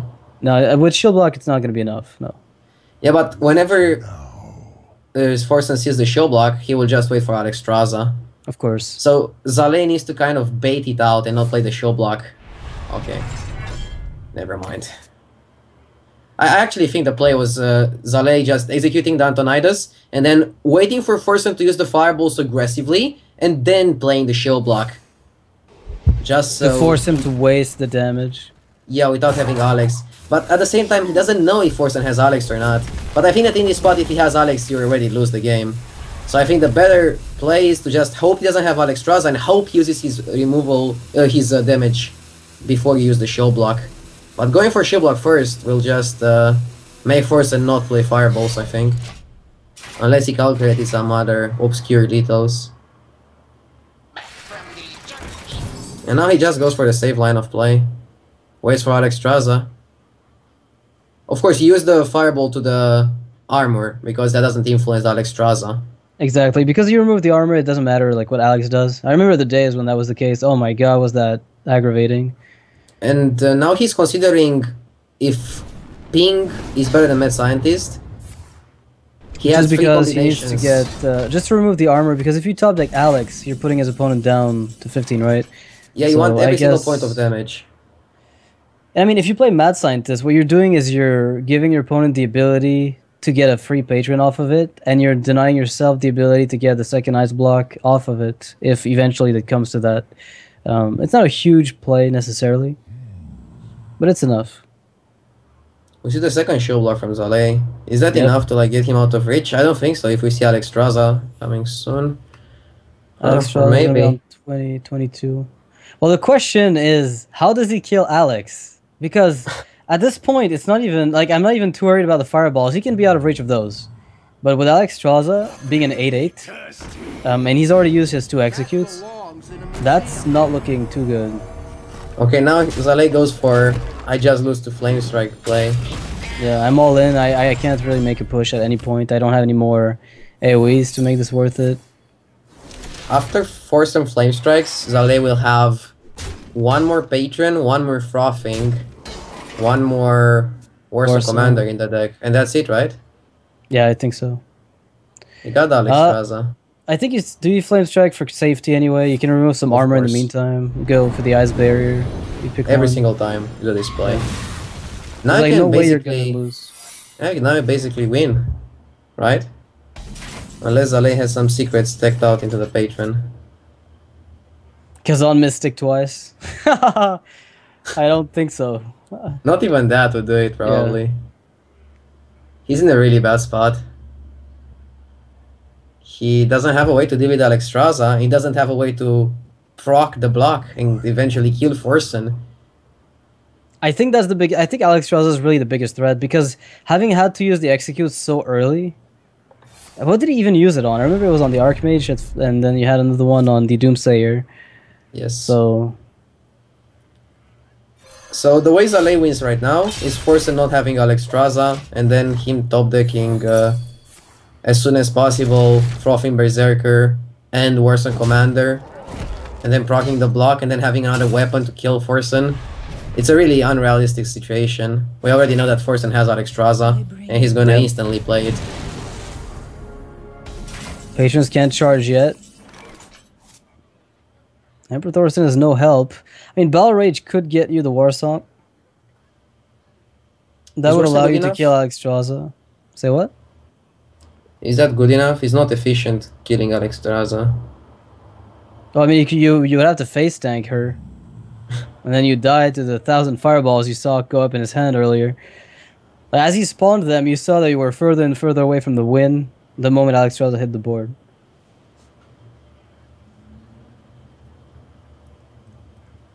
Yeah, I don't think there's any draw for Zalae to get him out of this situation. Yeah, I think this is a better play than just hoping you draw Warsaw Commander. You also get that armor up in.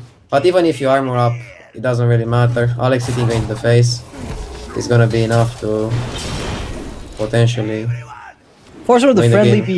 BM, but the BM is going to equalize the score at least between both teams. Yeah, very friendly. You don't believe it's friendly when it's coming from Forsen? Yeah, of course it's friendly. It's only joke.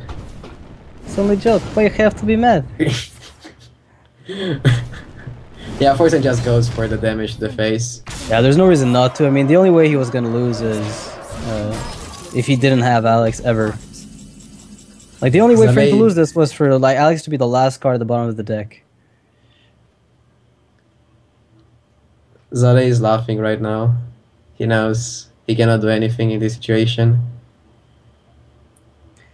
Where is the Armor Smith when you need it, right? Oh, it's out of the deck. He's gonna try to kill himself, committing the pseudo coup. That's pretty sweet. Well, Forsen's not gonna get the lethal. Zalae is gonna get it on himself. So it's gonna equalize the series 3-3. So even though Team Archon had the early lead, Forsenboys are doing pretty well, but see, this is a position where Forsenboys has one less deck from Forsen, right? So now we just have to eliminate the Warlock, and finally the Paladin can play. So maybe that was the plan all along, right?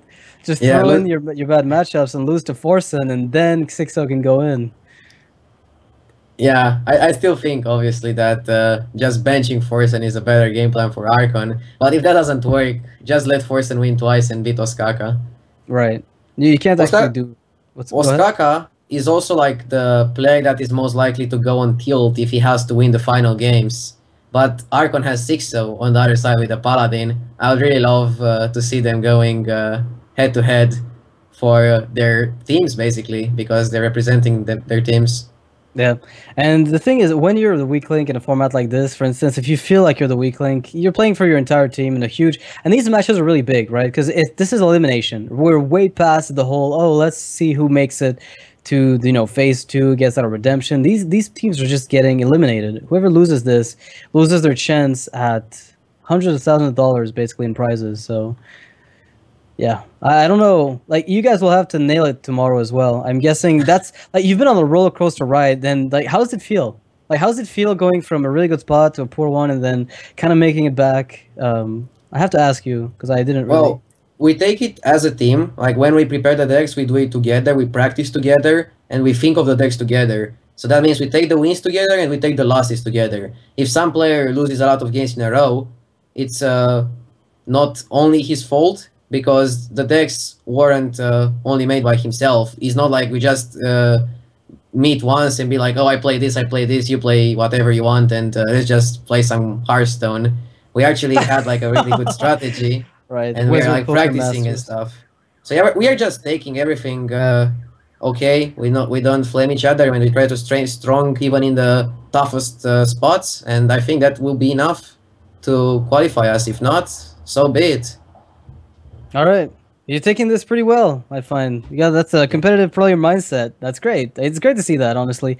A lot of players are very emotional about their wins and losses. I know you display a lot of emotion, but I think deep down, you're still accepting of like RNG, variance hits. Yeah, I display emotion, but I don't really care about the outcome. Like after between half a minute and 1 minute, I'm just okay and fresh to go again. Wow, Xixo bringing out the Paladin and Ostkaka. Let's hope this is not the warrior. Oh. Okay, I played this matchup quite a lot today, actually. I played a deck similar to Xixo's, and I think it's better than the aggro Paladin Wars versus Patron, just because you have these interesting secrets. So, okay, Ostkaka has the Fire War Axe. Yeah, that's already really tough. Like, it's pretty much the most awful start. I would love to see some percentages on how many times the warrior has 90%. You said 90%. That's what I heard earlier. I'm gonna stick to it. Math cannot disprove this. It has been 100% today in Archon Lake, to be honest. So. You're right. I'm not saying anything, but Blizzard, you might want to check your algorithms and the weight you give to that War Axe. It might be heavier than you think. This is coming out every single time now. It would be even funnier if Osaka plays only one Fire War Axe and still gets it. I think Competitive Spirit is the worst secret to get early game. It's so good with Master for Battle, but it's so bad versus everything else. Yeah, it's very good mid game, really, I think. It's actually really good when you get the... how was it called? The 6 mana guy that gives you all the secrets? Mysterious Challenger, yeah. The one that's forcing your bite to deal with it. They all have synergy. The secrets you get from that guy. You get down, and then after your opponent kills the get down, you proc the Avenge. At the same time, you proc the Redemption. And at the same time, you proc the Competitive Spirit at the end of the turn. Yeah. So you just get a huge board. Well, that's what's interesting, I find, about... I remember when the Paladin Secrets were leaked. The dream was to have Noble Sacrifice and Avenge and have Redemption. That was the dream, but like you couldn't get it to work because you could never draw those secrets, and Mad Scientist wasn't good enough to make that competitive. But now that we have that card, I think there's a chance that the deck becomes a bit better. We'll see. So the 1/1s here aren't exactly a big threat. What's up? Also, Scientist is not that great in this Paladin deck because he's only worth it and like really nice when you get 2 mana secrets out of your deck. It's awful. But with the 1 mana Paladin secret, you don't really want to get them out of the deck. I think Challenger is enough. And Xixo recognized that and he built a powerful version without Scientist. So his deck is actually not that bad as people think. But of course, it's a really hard matchup to win. It's already looking pretty bad, even if competitive spirit triggers, right? Like, if you remove all the 1/1s, you waste the competitive spirit completely, because it's just going to trigger on 2 minions. On 1 minion, in fact, in this case. So it's really rough. Yeah, If Ostkaka he plays picks it up really a well. weapon...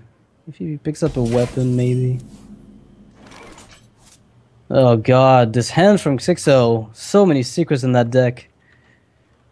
I mean, they're not bad now. It's Yeah. actually pretty good. Shove them all. Yeah, you attack and play all the secrets, go for face. Not on my watch. Maybe trade? Nah. Nah, you don't trade. You want the Divine Shield with the competitive spirit, because Ostkaka has to attack himself. What is the best draw for Xixo? Divine Favor and even Mysterious Guy is pretty good, right? It's alright. The thing is, I feel like Ostkaka's mid game is so much stronger right now than Xixo. Like, no matter what he's played here, unless Xixo top deck's like a crazy swing card, it's not really gonna work. Like, Well, does if he he even gets play the- those, like, does he even play the Silver Hand Regent, for instance? He plays Kings. And if he Okay. gets the Venge on the dude and then he top decks Kings, I think that is pretty good. But whenever Ostkaka gets executed, he can just execute the Divine Shielded guy because he's damaged. It doesn't matter that he has the Divine Shield on. Yeah. So that's also like a drawback. But we know he doesn't have execute right now, but Xixo can think of anything. So let's see how the Avenge goes. It's a really important Avenge here. Maybe even game deciding Avenge. We'll see.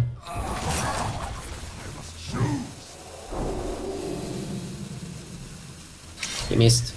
Well, he's gonna be able to kill it and take only 5 as retaliation. Xixo at least can take care of the Armor Smith. If this 2/1 can get buffed by Kings, as you mentioned, that could be a really big deal. As long as the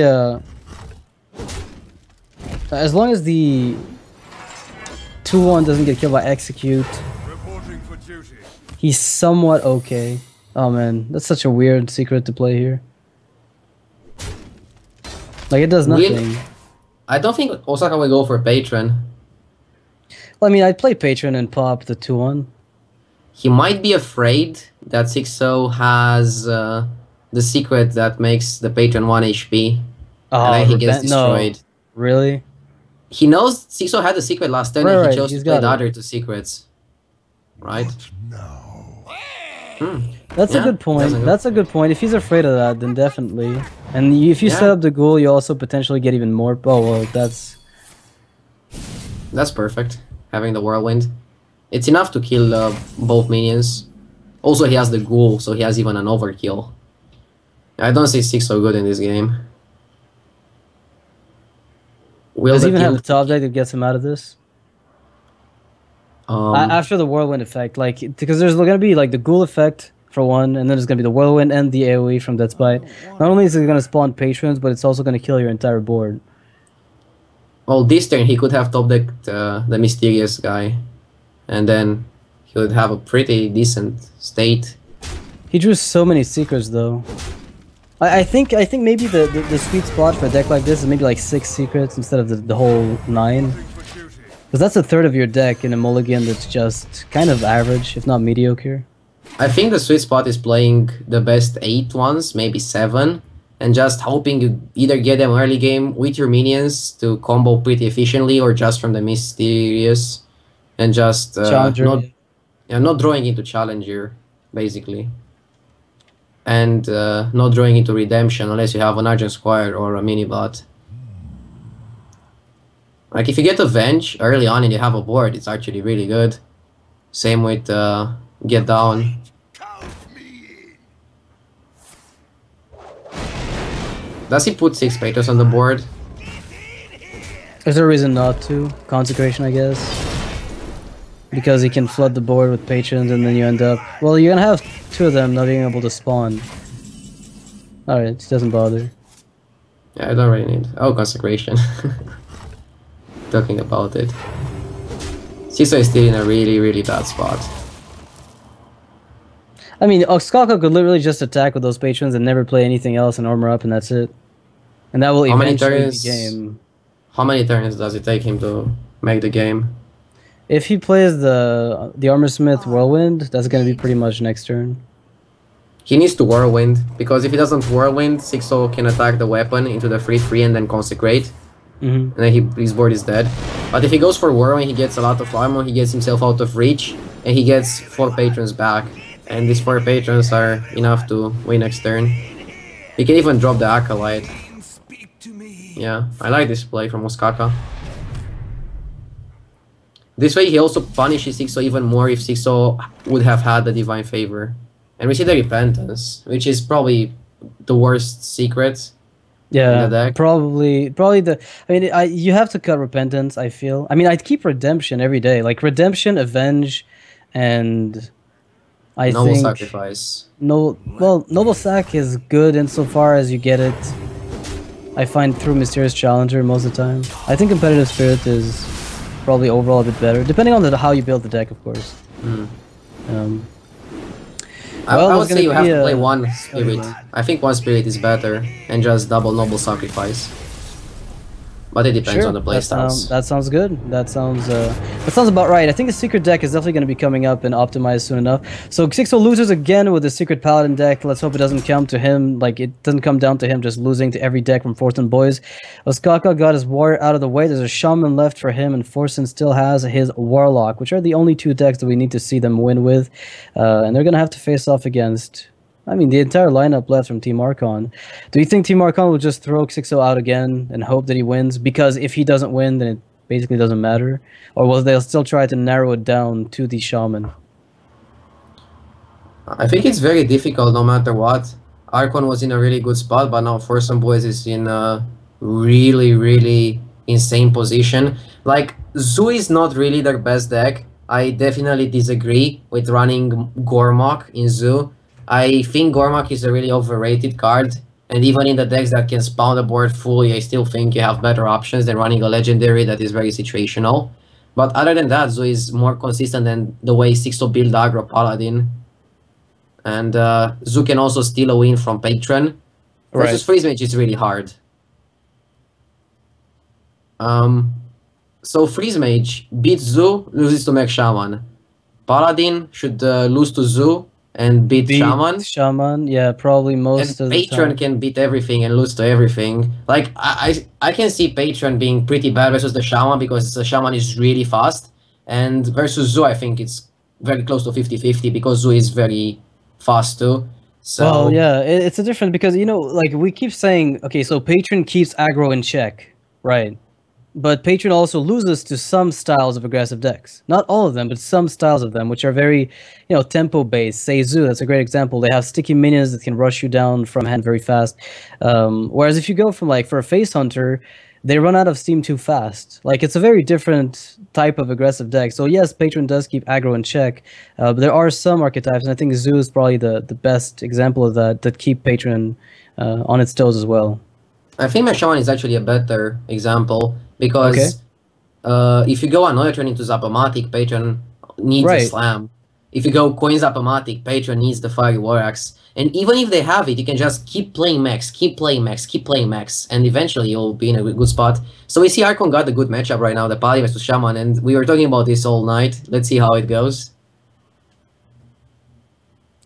Well, this is the matchup I've been waiting for all day, pretty much. I've just wanted to see this secret deck work out. Looks like Ostkaka's got himself a Cogmaster opener, which is pretty much the only one drop he runs, so that's a pretty decent pickup. Tuskar Totemic always spawns a 3/4. That's a fact. And Xixo got a really good hand. Secret Keeper turn 1, Argent Square Revenge turn 2. I think being Ostkaka, you probably keep the Cogmaster and the Rockbiter, because you need the Rockbiter to answer a turn 1 Secret Keeper from your opponent. You just cannot afford that to get out of hand. Now he considers keeping Tuskar Totemic, which is a really strong card to follow it up. If he knows he'll get a 2-drop in the next 3 draws by mulliganing the Shredder, he can keep the other 3 cards. Because he would go Cogmaster, Coin Rockbiter into a 2-mana mech into Tuskar, that's like the dream. But what's the chance of getting a 2-mana mech? Yeah, I'd probably throw the Shredder and just try for that 2-mana mech right now. Or Right. you can just throw the Tusker and the Shredder and give yourself better chances at a 2-mana mech. But I think you just throw the Shredder and hope you get it. Because it's so much better to have the Tusker as a follow-up on turn 3. Yeah. And Oh, what okay, if you don't really? What if you don't need like from his perspective? What if you don't need that Rock Biter in the end? And then you can just coin out the Tusker on turn 2. Yeah. No, he's never like. There's no way that lives. There's no way this lives. Yeah, Rock Biter for sure. The question is if you play Cogmonster. And now in this spot you don't play Cogmonster, just Rock Biter and coin into Tusker Totemic. Or maybe you play double Cogmonster next turn for whatever reason. We'll see. Shaman is really... Yeah, I'd be surprised though. But there's a possibility that he tries to go for that. If nothing came down from Xixo, he might try it out. All right. Repentance. Gets a I really like kill with Repentance. Tuskar. I really like the Repentance because you have Master for Battle. But at the same time, it can also go wrong. Actually, I like it. I like it very much from Xixo. It's a good It all follow-up. depends on what that totem is. It always depends what the Tuskar Totemic brings. And like this card, I've had a little bit of discussion with some people about it because you know how Animal Companion gives you a 33% RNG and you can get like a crazy Wolf Rider off of it, like a 4/2 at charge. Tuskar Totemic has a huge variance rate, and the times where you just coin it out and get totem golems are so sick that it makes the game really swingy very early. Like it kind of does what Animal Companion does, but worse when it works. Yeah, but Shaman was already a really bad class. Right. And they need a good card. But the funny thing is that Mech Shaman was not that bad. So I'm not sure if Mech Shaman needed this card. So shamans are just gonna start playing Tuskar Totemic and Mech and just never mind mid range. We're out of this. Never mind Totem Shaman. Why need that? Well, you saw my Mech Shaman. I also run Tusker. I think he's like Yeah, a really good card. It's a card I would play. It's kind of like Murloc Knight and Pally. I'd play that everywhere. Not in Aggro Poly, of course, but... Yeah. It's just a matter of time. It's just a matter of time. Ostkaka made a pretty good read, maybe, on Xixo. It looks like it at least. Now Xixo's considering, do I muster or do I avenge and hero power? I think there's no reason not to use a muster here. I think there are reasons to go hero power avenge and trade into the 1/1. Isn't that too risky in the case of an Earth Shock? Like, don't you get too punished for being slow about it? You get destroyed by Earthshock, but does he run Earthshock? Ostkaka? Yeah, but I mean, there's less chances of a Lightning Storm than an Earth Shock, I think, right? Lightning Storm is like 0% or 1%. Yeah, but that's that's kind of what I'm saying. The odds might like- be more in your favor. The card you don't want to play is like really hard to fit cards in the new Mech Shaman because you don't really have slots. You cannot afford to run a really situational card. You want to run good powerful minions and top decks. Like damage top decks. That's it. That's how you play Mech Shaman. And try to hit that face as much as possible. So what do you think we'll see here from Ostkaka? I mean, he could just go for the coin shredder. But the fact that that's weak to Noble Sacrifice, like really weak to Noble Sacrifice, might make it so he doesn't want to bother with that. If he goes for like Mech Warper Zap-O-Matic, that's kind of weak to a True Silver play. Like every play that he takes feels like it's a little subpar, depending on what your opponent's holding. I think putting most HP on board is the best play. And you go for face all the time. You need to push as much as possible. Oh, he trades? Interesting.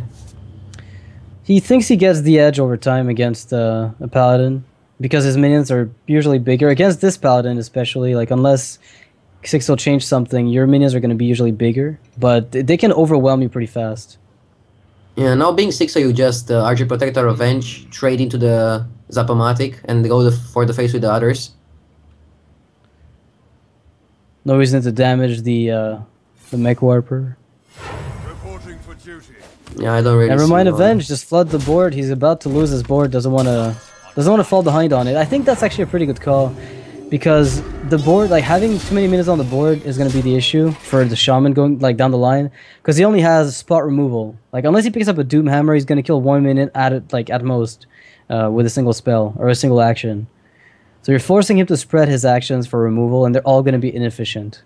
Yeah, but at the same time, you want to get rid of the 2 Avenges that you have in the hand, and the only way to get rid of both is playing one now over the hero power, or maybe over the Protector. I don't know. I am not sure if I like that line because you know Ostkaka is gonna trade into the 2/2, right? He has to clear. Actually, no, he's gonna go for face, right? It really like Ostkaka's been playing Mech Shaman the slowest I've ever seen anybody play it. Every time I see him play, he's always so cautious about it, and it's working for him. Like he's always like that warrior game we were talking about earlier, right? Like he played it so carefully, but it ended up winning him the game. Where a lot of people would have said, just go all in, shove it, you know, try to do your best with the face and top deck your way to victory. He went for a slower playstyle and it worked. So maybe again, we'll see that come into action. I'm so disappointed, but he lost that game. I'm still disappointed about it. I'm still disappointed because I thought he played this so well. Yeah. Like, it was amazing. To a top deck, to like a 1 out of 10 top deck or something like that. Yeah, it was very unlikely. Alright, so apparently we're going to see the Avenge Competitive Spirit Hero Power, and this is looking amazing for Xixo. Like, this is going to be a board, you know, chock full of 2/2s next turn. One of them will be a bit bigger than that, too. That was actually a really good draw, even though he drew a lot of secrets until now. It ended up being not bad. When you have a big board, you force him to trade, but he cannot because of Avenge, and then if he doesn't, Competitive Spirit is gonna buff the dudes. I think you just play Tasker Totemic on Archon, go for full face, hope you top deck some damage, hope he doesn't kill you. You just go for the race here if you are Ostkaka. You hope for the Flame Tongue. So you play Tasker first, you hope you get Flame Tongue, and then you play Anoyatron in the other part of the Flame Tongue. So that Anoyatron is also buffed.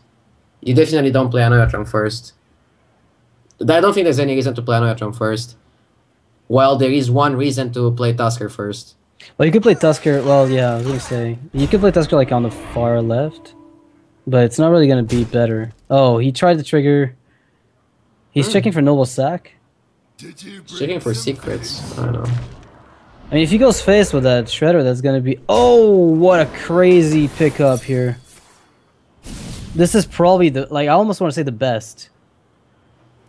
Yeah, because he only needs burst now. If he gets the burst, he wins. Oh my god. Xixo with a crazy... The top deck to save them all. He looks so relieved. He's like, alright, I might win my game finally. This deck has been hell for me to pilot. Somebody give me the win. Oh, Xixo. That's gonna feel really good. I would love it if this deck becomes like the best deck in the meta and we look back at this tournament and we are like, why were people trash talking this deck? I think this deck needs to be refined. I'll be honest with you, I think there's like a lot of tweaks you could make to it to just improve it massively. But the idea is super sound. Like, there's so little you can do to stop it from flooding the board at some point. They're going to have something big, or they're going to have many small things, but they're all going to be annoying. And it's going to be really frustrating to remove. Yeah, after months and months, Patreon is still not super refined. It's not like one Patreon list that has to be played.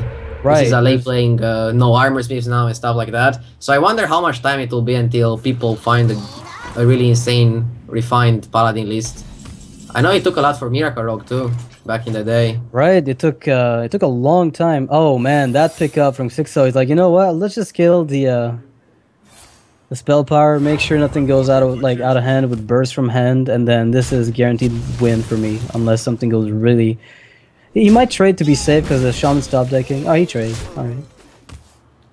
He trades because the Rock Biter to the face would have made the Zapomatic deal 6, so you just double damage on Rock Biter. Well, that's a great play because look what got top decked here by Ostkaka. That's a great point. The thing is that I still don't think he would have lost if he just would have went for face, because even if he has like he uses Rock Biter to trigger the first secret, and then he has, let's say, another Rock Biter to buff the Zapomatic, you still don't die, and you probably set up for a little better that way. So do you expect Flame Tongues out of your opponent, and then like he can't have both Flame Tongue and 10 damage from hand, right? There's no way for him to have all of that, and you're guaranteed lethal next turn. Doomhammer, but he has the secret still. Yeah, exactly. Which is why like Flame Tongue plus Doomhammer Rockbiter would work, but he's overloaded for 2, so that can't work. Is there any way for Ostkaka to top deck something? No, he's dead at the moment, even with Stoneclaw coming up. Even if he had top decked Alec here. Even with Alec here, he didn't get it done. Like, even at full mana, 10 mana, Alec here, Lightning Bolt, it still didn't work here.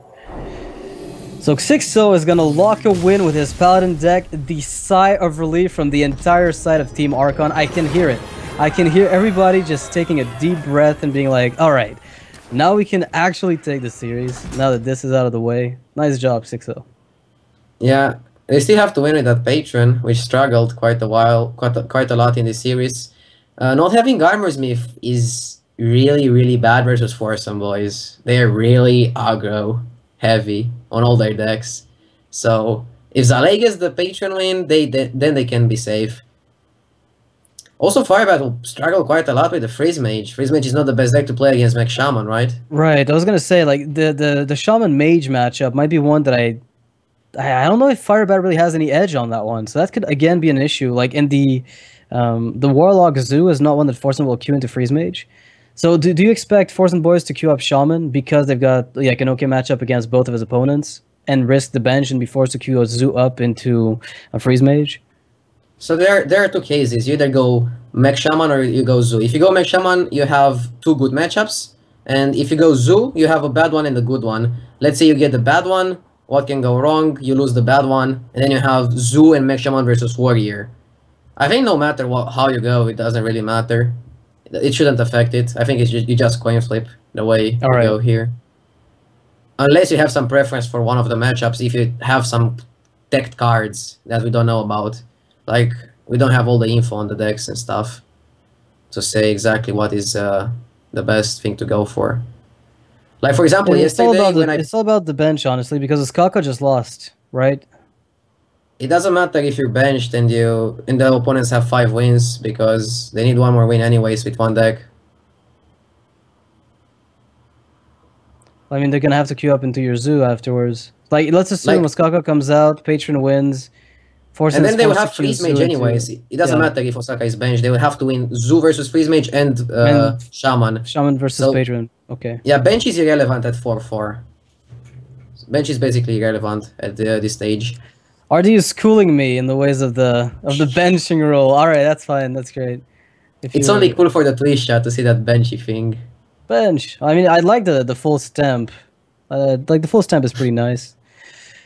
Yeah, I still have full stamp once. Crip was so happy. You should have seen him. The entire team was benched. They had to call it something like jail and make a small jail around your face. God. The Archon jail. The Twisting Nether, man. The entire team is sent over there. Nobody comes out. Actually, like, there's a bet. If your entire team gets benched, you have to disband the team and rename it. That would have been a cool clause to include into the game. Alright, it looks like a Freeze Mage from Firebat with Novice Engineer. Doesn't want to wait for his Loot Hoarders to die. I was always wondering why people play Loot Hoarder over Novice Engineer, but it's because he trades really well in the early game, but the later you draw into it, the better Novice Engineer becomes. Like, if Novice Engineer would have been a 1-2, it would see so much more play. Of course, yeah. If the nerf was reverted, it would be played again. Oh, that's a bit tricky. I like the Zapomatic. Oh, never mind. I like the Frostbolt top deck too. Yeah, I think the Zapomatic was great, and then Frostbolt top deck is I mean, I think Firebat was gonna take a lot of damage if he didn't have that. Osaka can go for the esports and get the 3-4. Nope. Still pretty good though, because the pings can't kill anything at the moment. His curve is perfect as Mech Shaman. Yeah. He goes Fire Guard into Shredder into Doomhammer. I think actually you go Power Mace and then you go Doomhammer to override it. Maybe. You actually don't override it. You attack with the Power Mace and then you play Doomhammer and you can still attack once. Oh my god, he picks up a Lotheb too for the exact moment he's gonna have to push full face. Firebat will never see this coming. Ostkaka's hand is insane. Like, yeah, this is the draw you want to see versus Freeze Mage. What to do? If Firebat manages to win this game, he's just a god. Hey, maybe he can. Freeze Mage can do all sorts of things. But yeah, he's low on mana, no secret setup, no mad scientist, no board clear ready to go. Yeah, there's a lot of damage coming in, let's just put it that way. Osaka is considering power macing, and curving out into Pilot Shredder. But I don't think that's better than just trading the Acolyte with your free 2, getting him And healing healed. it up. Yeah. Hmm. Like healing totem there is any- really sweet. Oh, okay. Oh, Full faith. okay. Once in a while, I guess Ostkaka doesn't play conservative Hearthstone. Noxious I know why Light. he did that. I know why he did that, but I'm not sure if I agree with it. He did that because he wants to curve out into Loteb and then into a Doomhammer kill. But what's the chance of that? I'm not sure. I think the conservative line of play is better in this matchup. As a Mech Shaman, you have enough time to play all your cards in the best order. And he went for like a subpar order just to have a chance to insta-kill Firebat before he gets to act. Because turn 4 is really bad as a freeze mage. He could then play Loteb on turn 5, which is really insane as a freeze mage. Deny that too. And then maybe pick up a Lightning Bolt or a Rock Biter to end the game. But is that really a line of play you want? Maybe after you saw one Frostbolt, but Firebat had the second Frostbolt. And now, what does Osaka do? Doomhammer is pretty bad. You go Fireguard into Doomhammer into Loteb in the next 3 turns, but that's also not that great. If you go Lothab now, you're not accomplishing too much. Well, I mean, you can get a lot of damage out, but because one of your minions is going to die, you're getting a little bit less damage on the following turn. Maybe just play Doomhammer just now and play Curve into Fireguard Destroyer. Hmm. I wonder. Yeah. Do you trade? Not really, right? I mean, if you went face on turn 2, I mean, on turn 4, I don't think you're changing your mind here and just deciding to not to kill the Acolyte, right?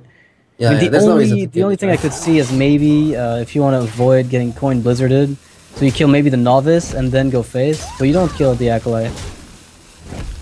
Okay, so he does exactly that. Like, coin blizzard is the only thing that changes this. But even then, it's not even a big deal. But why is it changing it? Because on the following turn, if you're developing minions, like the 1/1 and the 1/1 can kill your healing totem, and then Blizzard on the following turn would wreck you pretty much.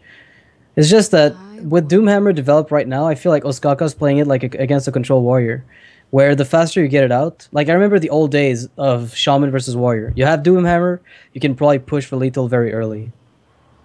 Well, they could have had Harrison, and he knows Freeze Of doesn't have course, yeah. Harrison. So he's So got versus the Freeze edge. Mage, yeah, It's even versus Freeze better. Mage, Doomhammer is... I would even consider keeping Doomhammer. If you play one Doomhammer, you probably keep it versus Freeze Mage, because it's like the best card you can have. You just Yeah, I need to can curve see it. that. Yeah. I can see that. It makes a ton of sense. You can definitely make a good argument for that. 16 damage, why not? Potentially more with the Rock Biter. It doubles the Rock Biter, so it's very good. Oh my god, I just realized why you were confused about the Blizzard. I was gonna say Cone of Cold. I meant Cone of Cold. Oh, The Cone of 1/1s with Cold. Cone... Yeah, sorry about that. I just completely... I was like, why is he confused? That seems to make so much sense. No, I meant Cone of Cold, RDU. I'm so sorry about that.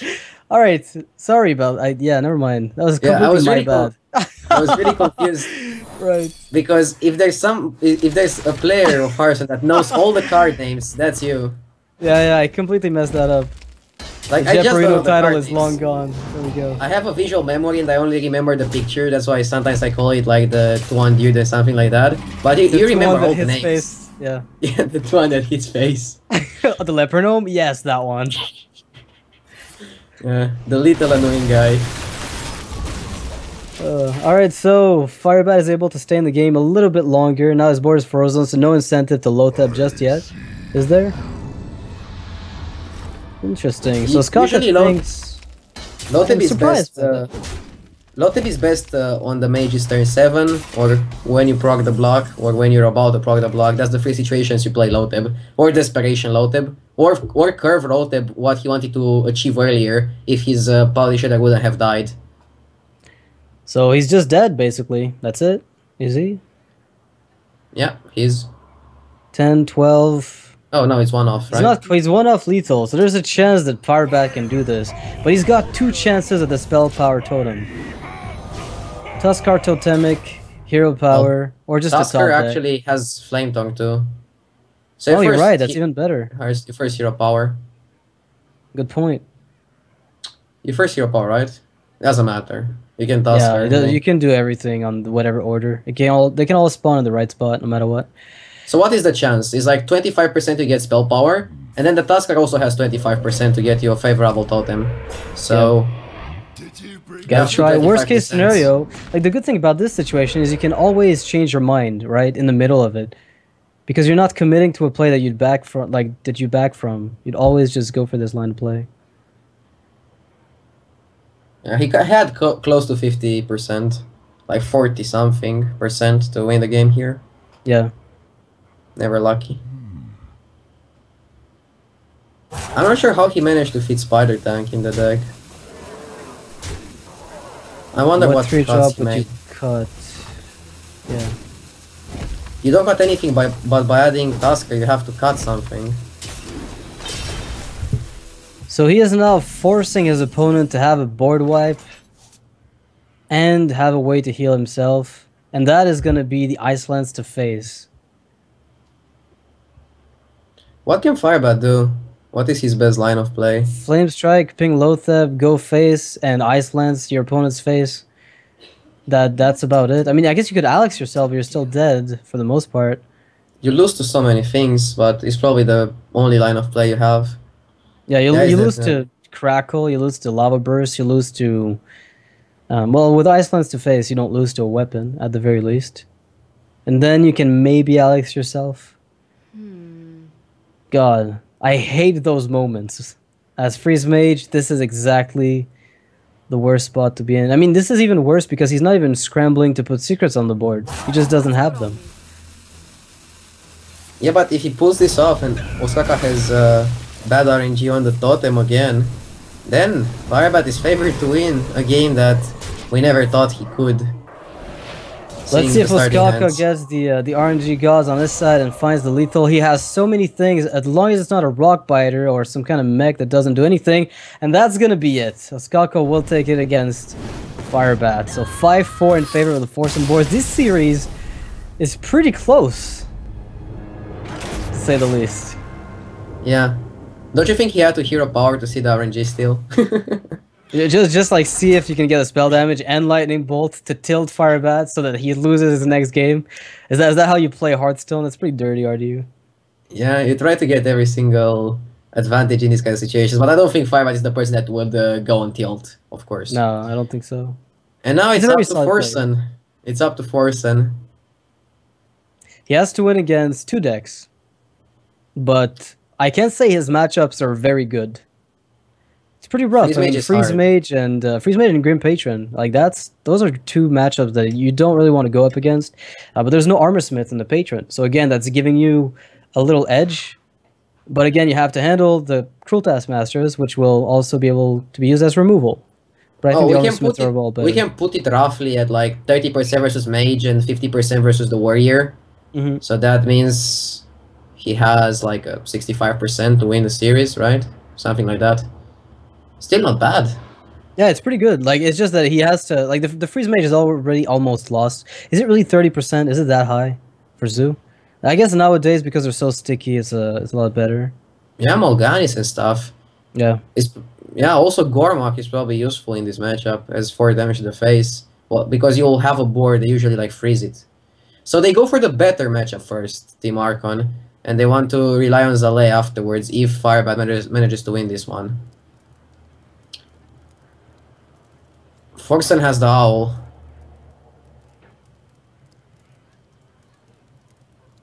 Do you keep it? Against a Freeze Mage, I probably would consider it just because I kind of need my board. I mean, I don't really see... I mean, what are you looking for? You could otherwise look for Flame Imps, Knife Jugglers. I thought the Egg was okay-ish. Yeah, I think but you're looking for Flame Imp to start super hard. Yeah, but if he has Frostbolt, Flame Imp is pretty bad. But he picks the Egg, and that's really good. But yeah. And this is the reason why... This is the reason why Loot Hoarder is also pretty good. But Firebat runs 1 Loot Hoarder, 1 Obvious Engineer, right? Oh god. Yes, he runs 1 of each. Sorry, I don't think he runs... I haven't seen Pyroblast and I haven't seen Malagos. Although it might just be it's like some kind of mid card that he cut to include it. Like Blizzard? Maybe a single Blizzard, yeah. These draws are I mean, it's less common. Yeah. Both players are drawing well, in which case usually the one who gets away with it is the freeze mage. With this kind But of we'll hand, see. I might even see Forsen going for a turn 6 Doomguard. You go Yin Yang Boss into Defender of Argus, then you dump your hand, then you play Doomguard on 6. And that's a lot of pressure, which I'm not sure if Firebat can deal with. Like, here's a spot where Gormok is not bad. I mean, it's accelerating the clock by quite a bit. It's like a Now free he power goes overwhelming Argus. to face. It's pretty insane. Oh, No, he there's drew Gormok. Gormok A little too late. to the party. He can still like play it after he gets the proc from Yin Yang Boss. I don't think you go for the flashy play of just trading the Yin Yang Boss so that you can play Gormok next turn. You I play don't think that's defender worth though, it. right? Many possible. You play Defender for sure, but you trade with the egg, you don't trade with the 3-5. I would even go face with the egg. Is there a Yeah, drawback not it's, to? it's a consideration. And I think he should have one face, right? Is there any reason not to, as you said? Yeah, I'm trying to figure it don't out. see Maybe like a Frostbolt ping, but that's definitely gonna happen on the M-Gang boss. He's just giving you more 1/1s. Yeah, I really don't know. Maybe he wants to get the egg damaged a little bit. Wow. Well, that's a lot of health to remove. That's a really heads-up play. Does he get punished by anything? Right now, it doesn't look like it. So He needs a get punished by- Implosion. he needs 4 on implosion, right? Yes. So So Implosion first, right? What if it doesn't work? It will work. It has to. Oh my god. RDU, I can tell you have a lot more faith in the RNG in this game than I do. If this works, this is the game-winning play. Right? Like, there's nothing else to say about it. Oh, I know why he traded. To set up the egg in Blizzard range. Okay, that's good. There we go. There we go. It makes sense now. Sort of. Yeah, that really is a good does. play. Alright, he's not gonna go for Forsen it. doesn't trust his RNG. He thinks it's rigged. And you know, from all the games that I've seen him play, sometimes I want to agree. But it's just that he reacts to it so heavily that it's very different, of course. I'm pretty sure that if he would have used the Implosion, it would hit like 2. Maybe 3, just to tip him off. Maybe Yeah. 3. Just be like, you were so close, Forsen, but you didn't do it, Forsen. Alright, so it looks like he's got the 2 blizzards that we spoke of that he might have cut. But Firebat is looking pretty scared here. I mean, 11 health, pretty low, but the double blizzard is something that can carry him forward. Oh, that's a nice one. It's not that nice if he hits 2 though. Let's see. It's coming, the 2. Oh no, it was 3. 3. As I said, Good thing he 3. didn't use that on the Doomsayer, right? Good thing he didn't use that on the Doomsayer. Something also always that bugged me was, do the cards have like the RNG from when you draw them? Preset, Like- yeah. Yeah, is it preset or do you get it on spot?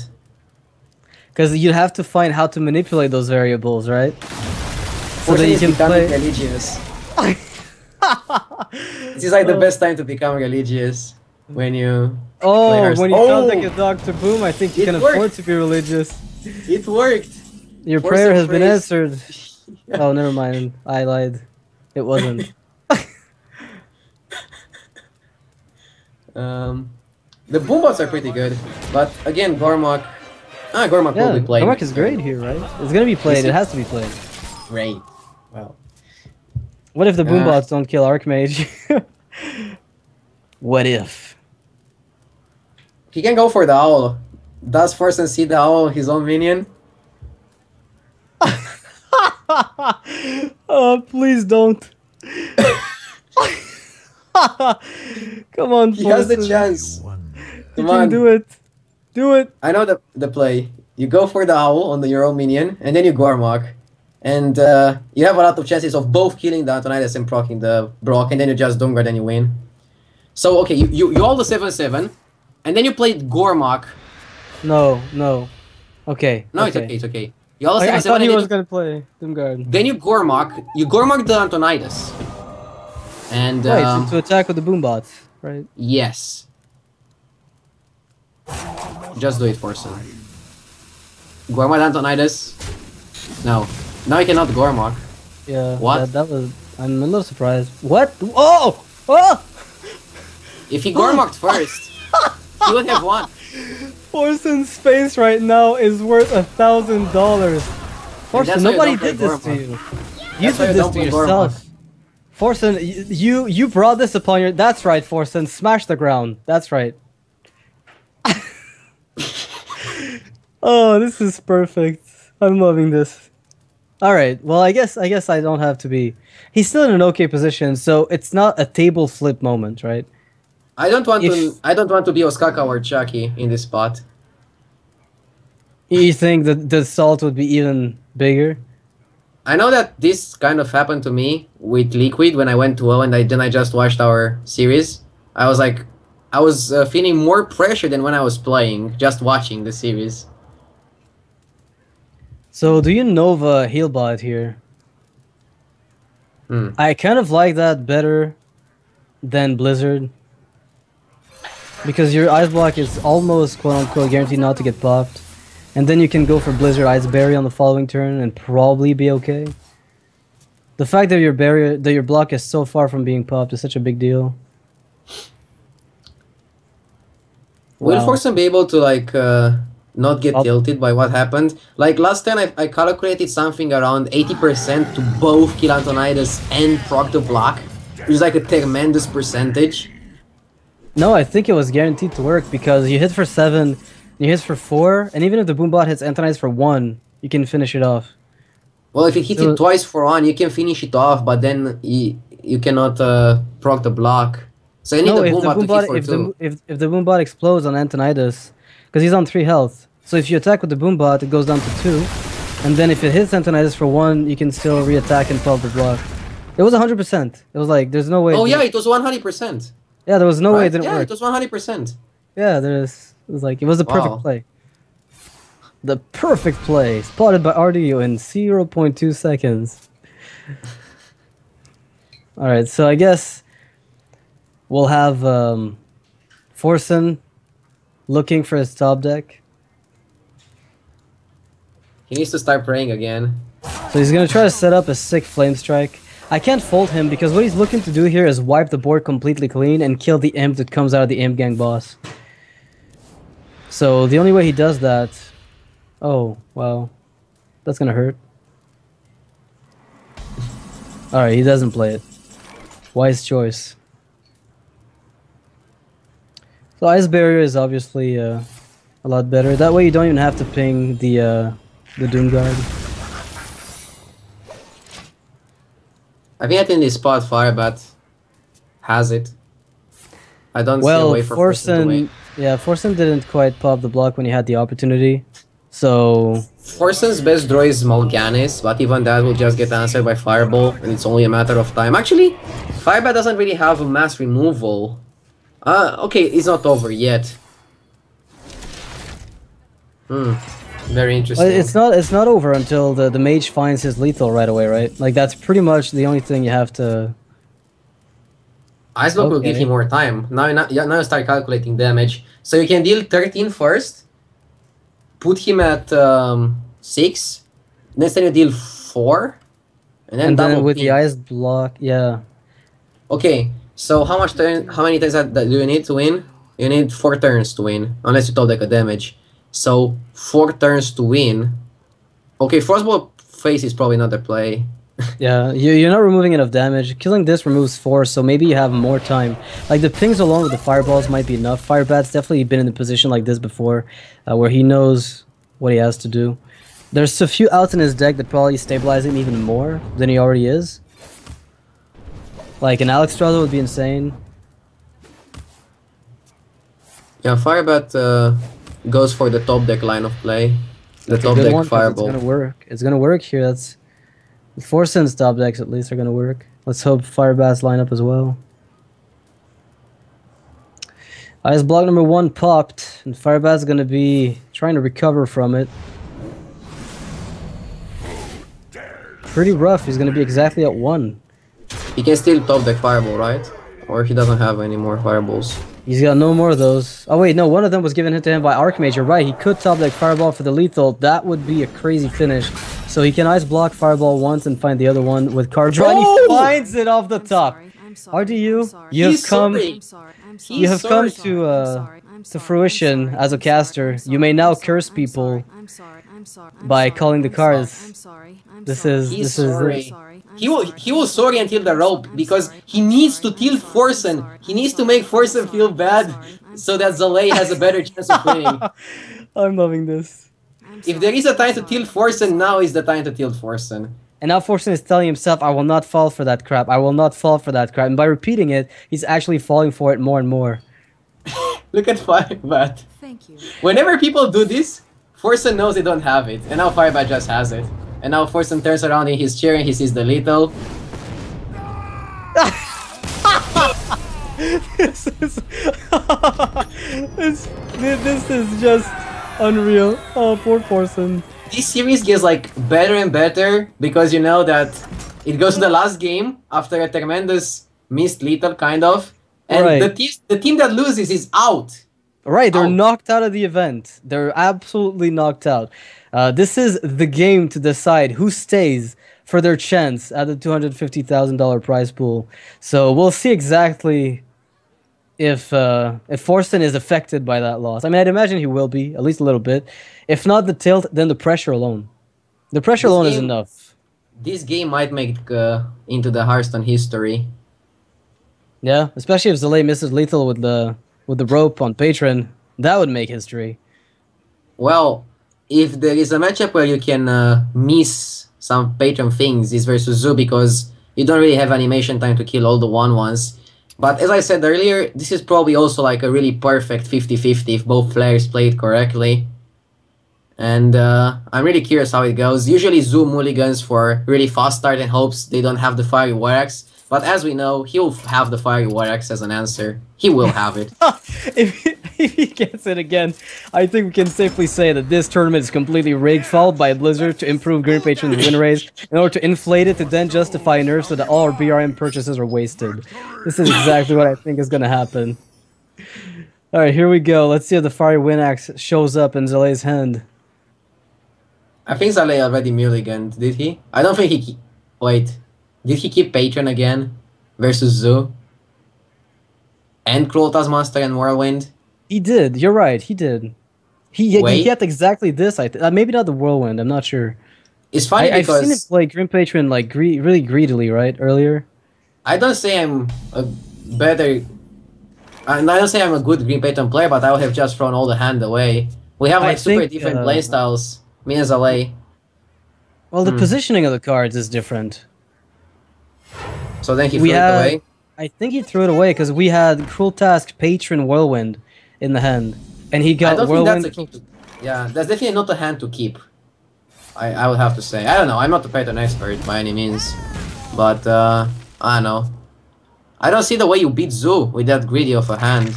Because the Zoo is not gonna have 2-1s that you can Cruel Taskmaster. You can rarely get the Whirlwind off. And Patron, that's really unrealistic to think you can get Patron off on turn 5 or 6.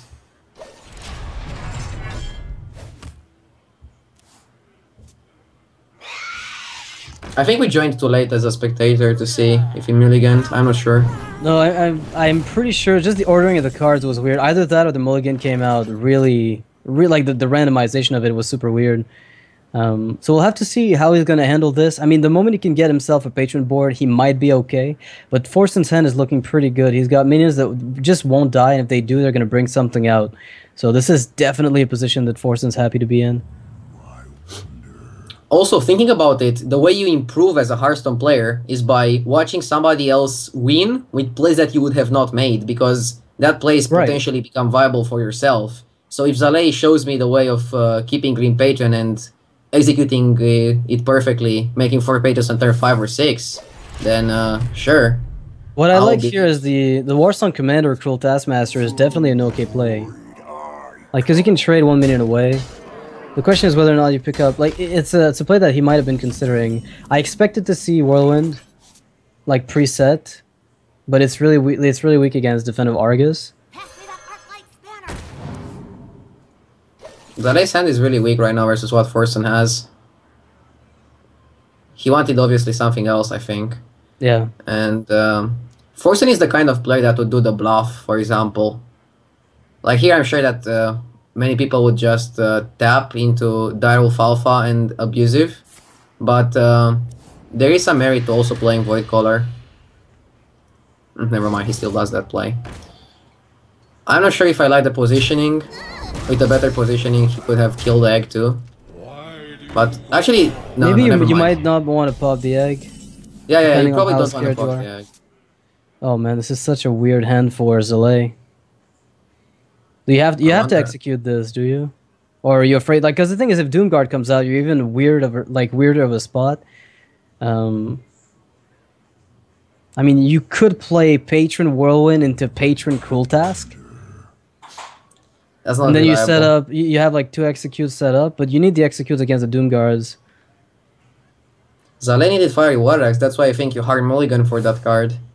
But again, we might just not see the early game and the mulligan stage.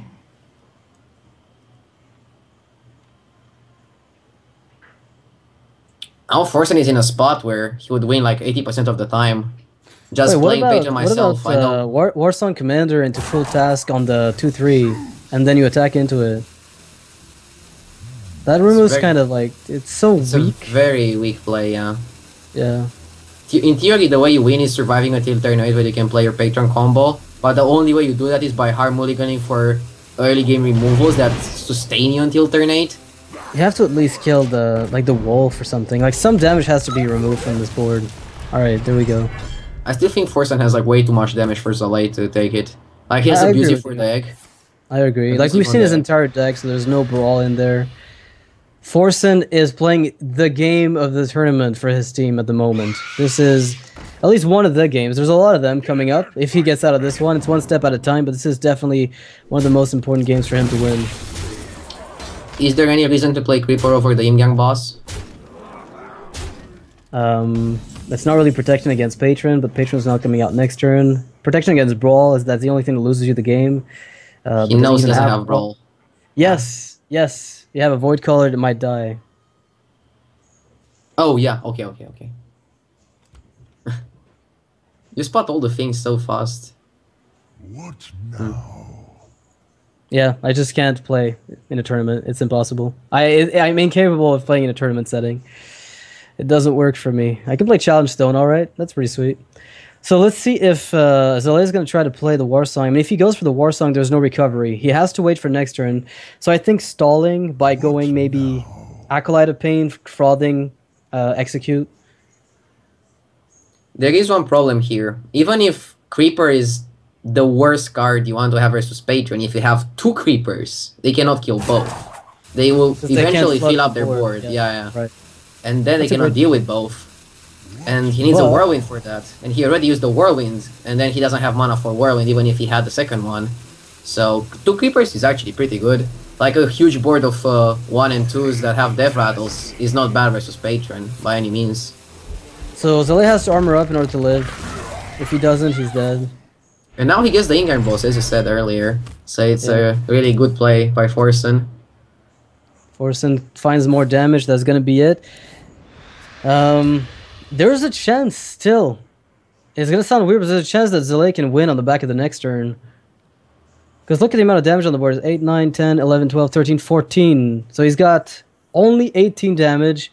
Zalae's on, 21. And next turn, his board is gone. And he might have to just kill the Frothing here, obviously.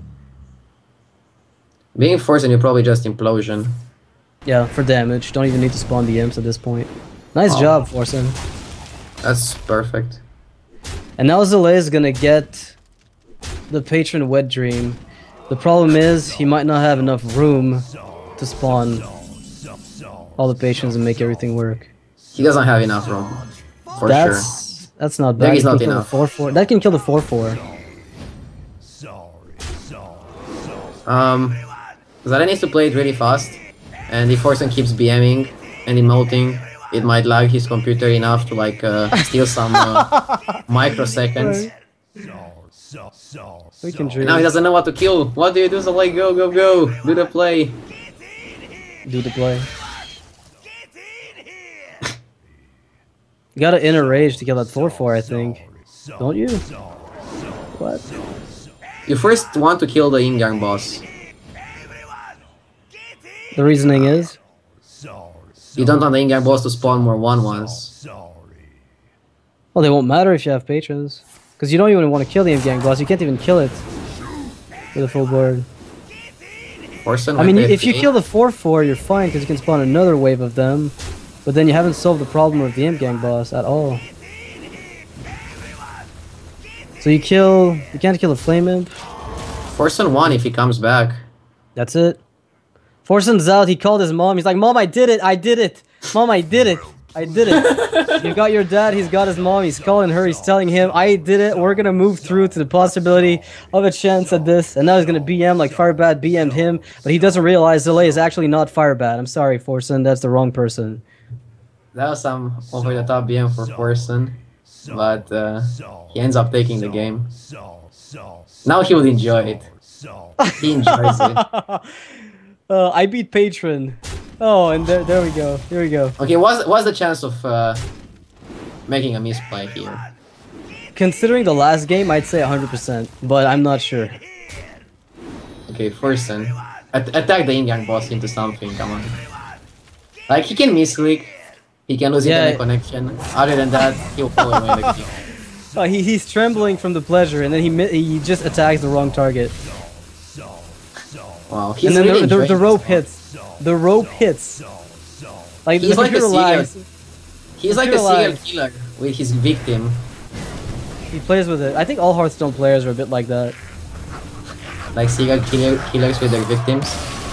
Forsen takes the game, doesn't misplay at the very end there, which is very good. That was a very technical play right there with the perfect APM.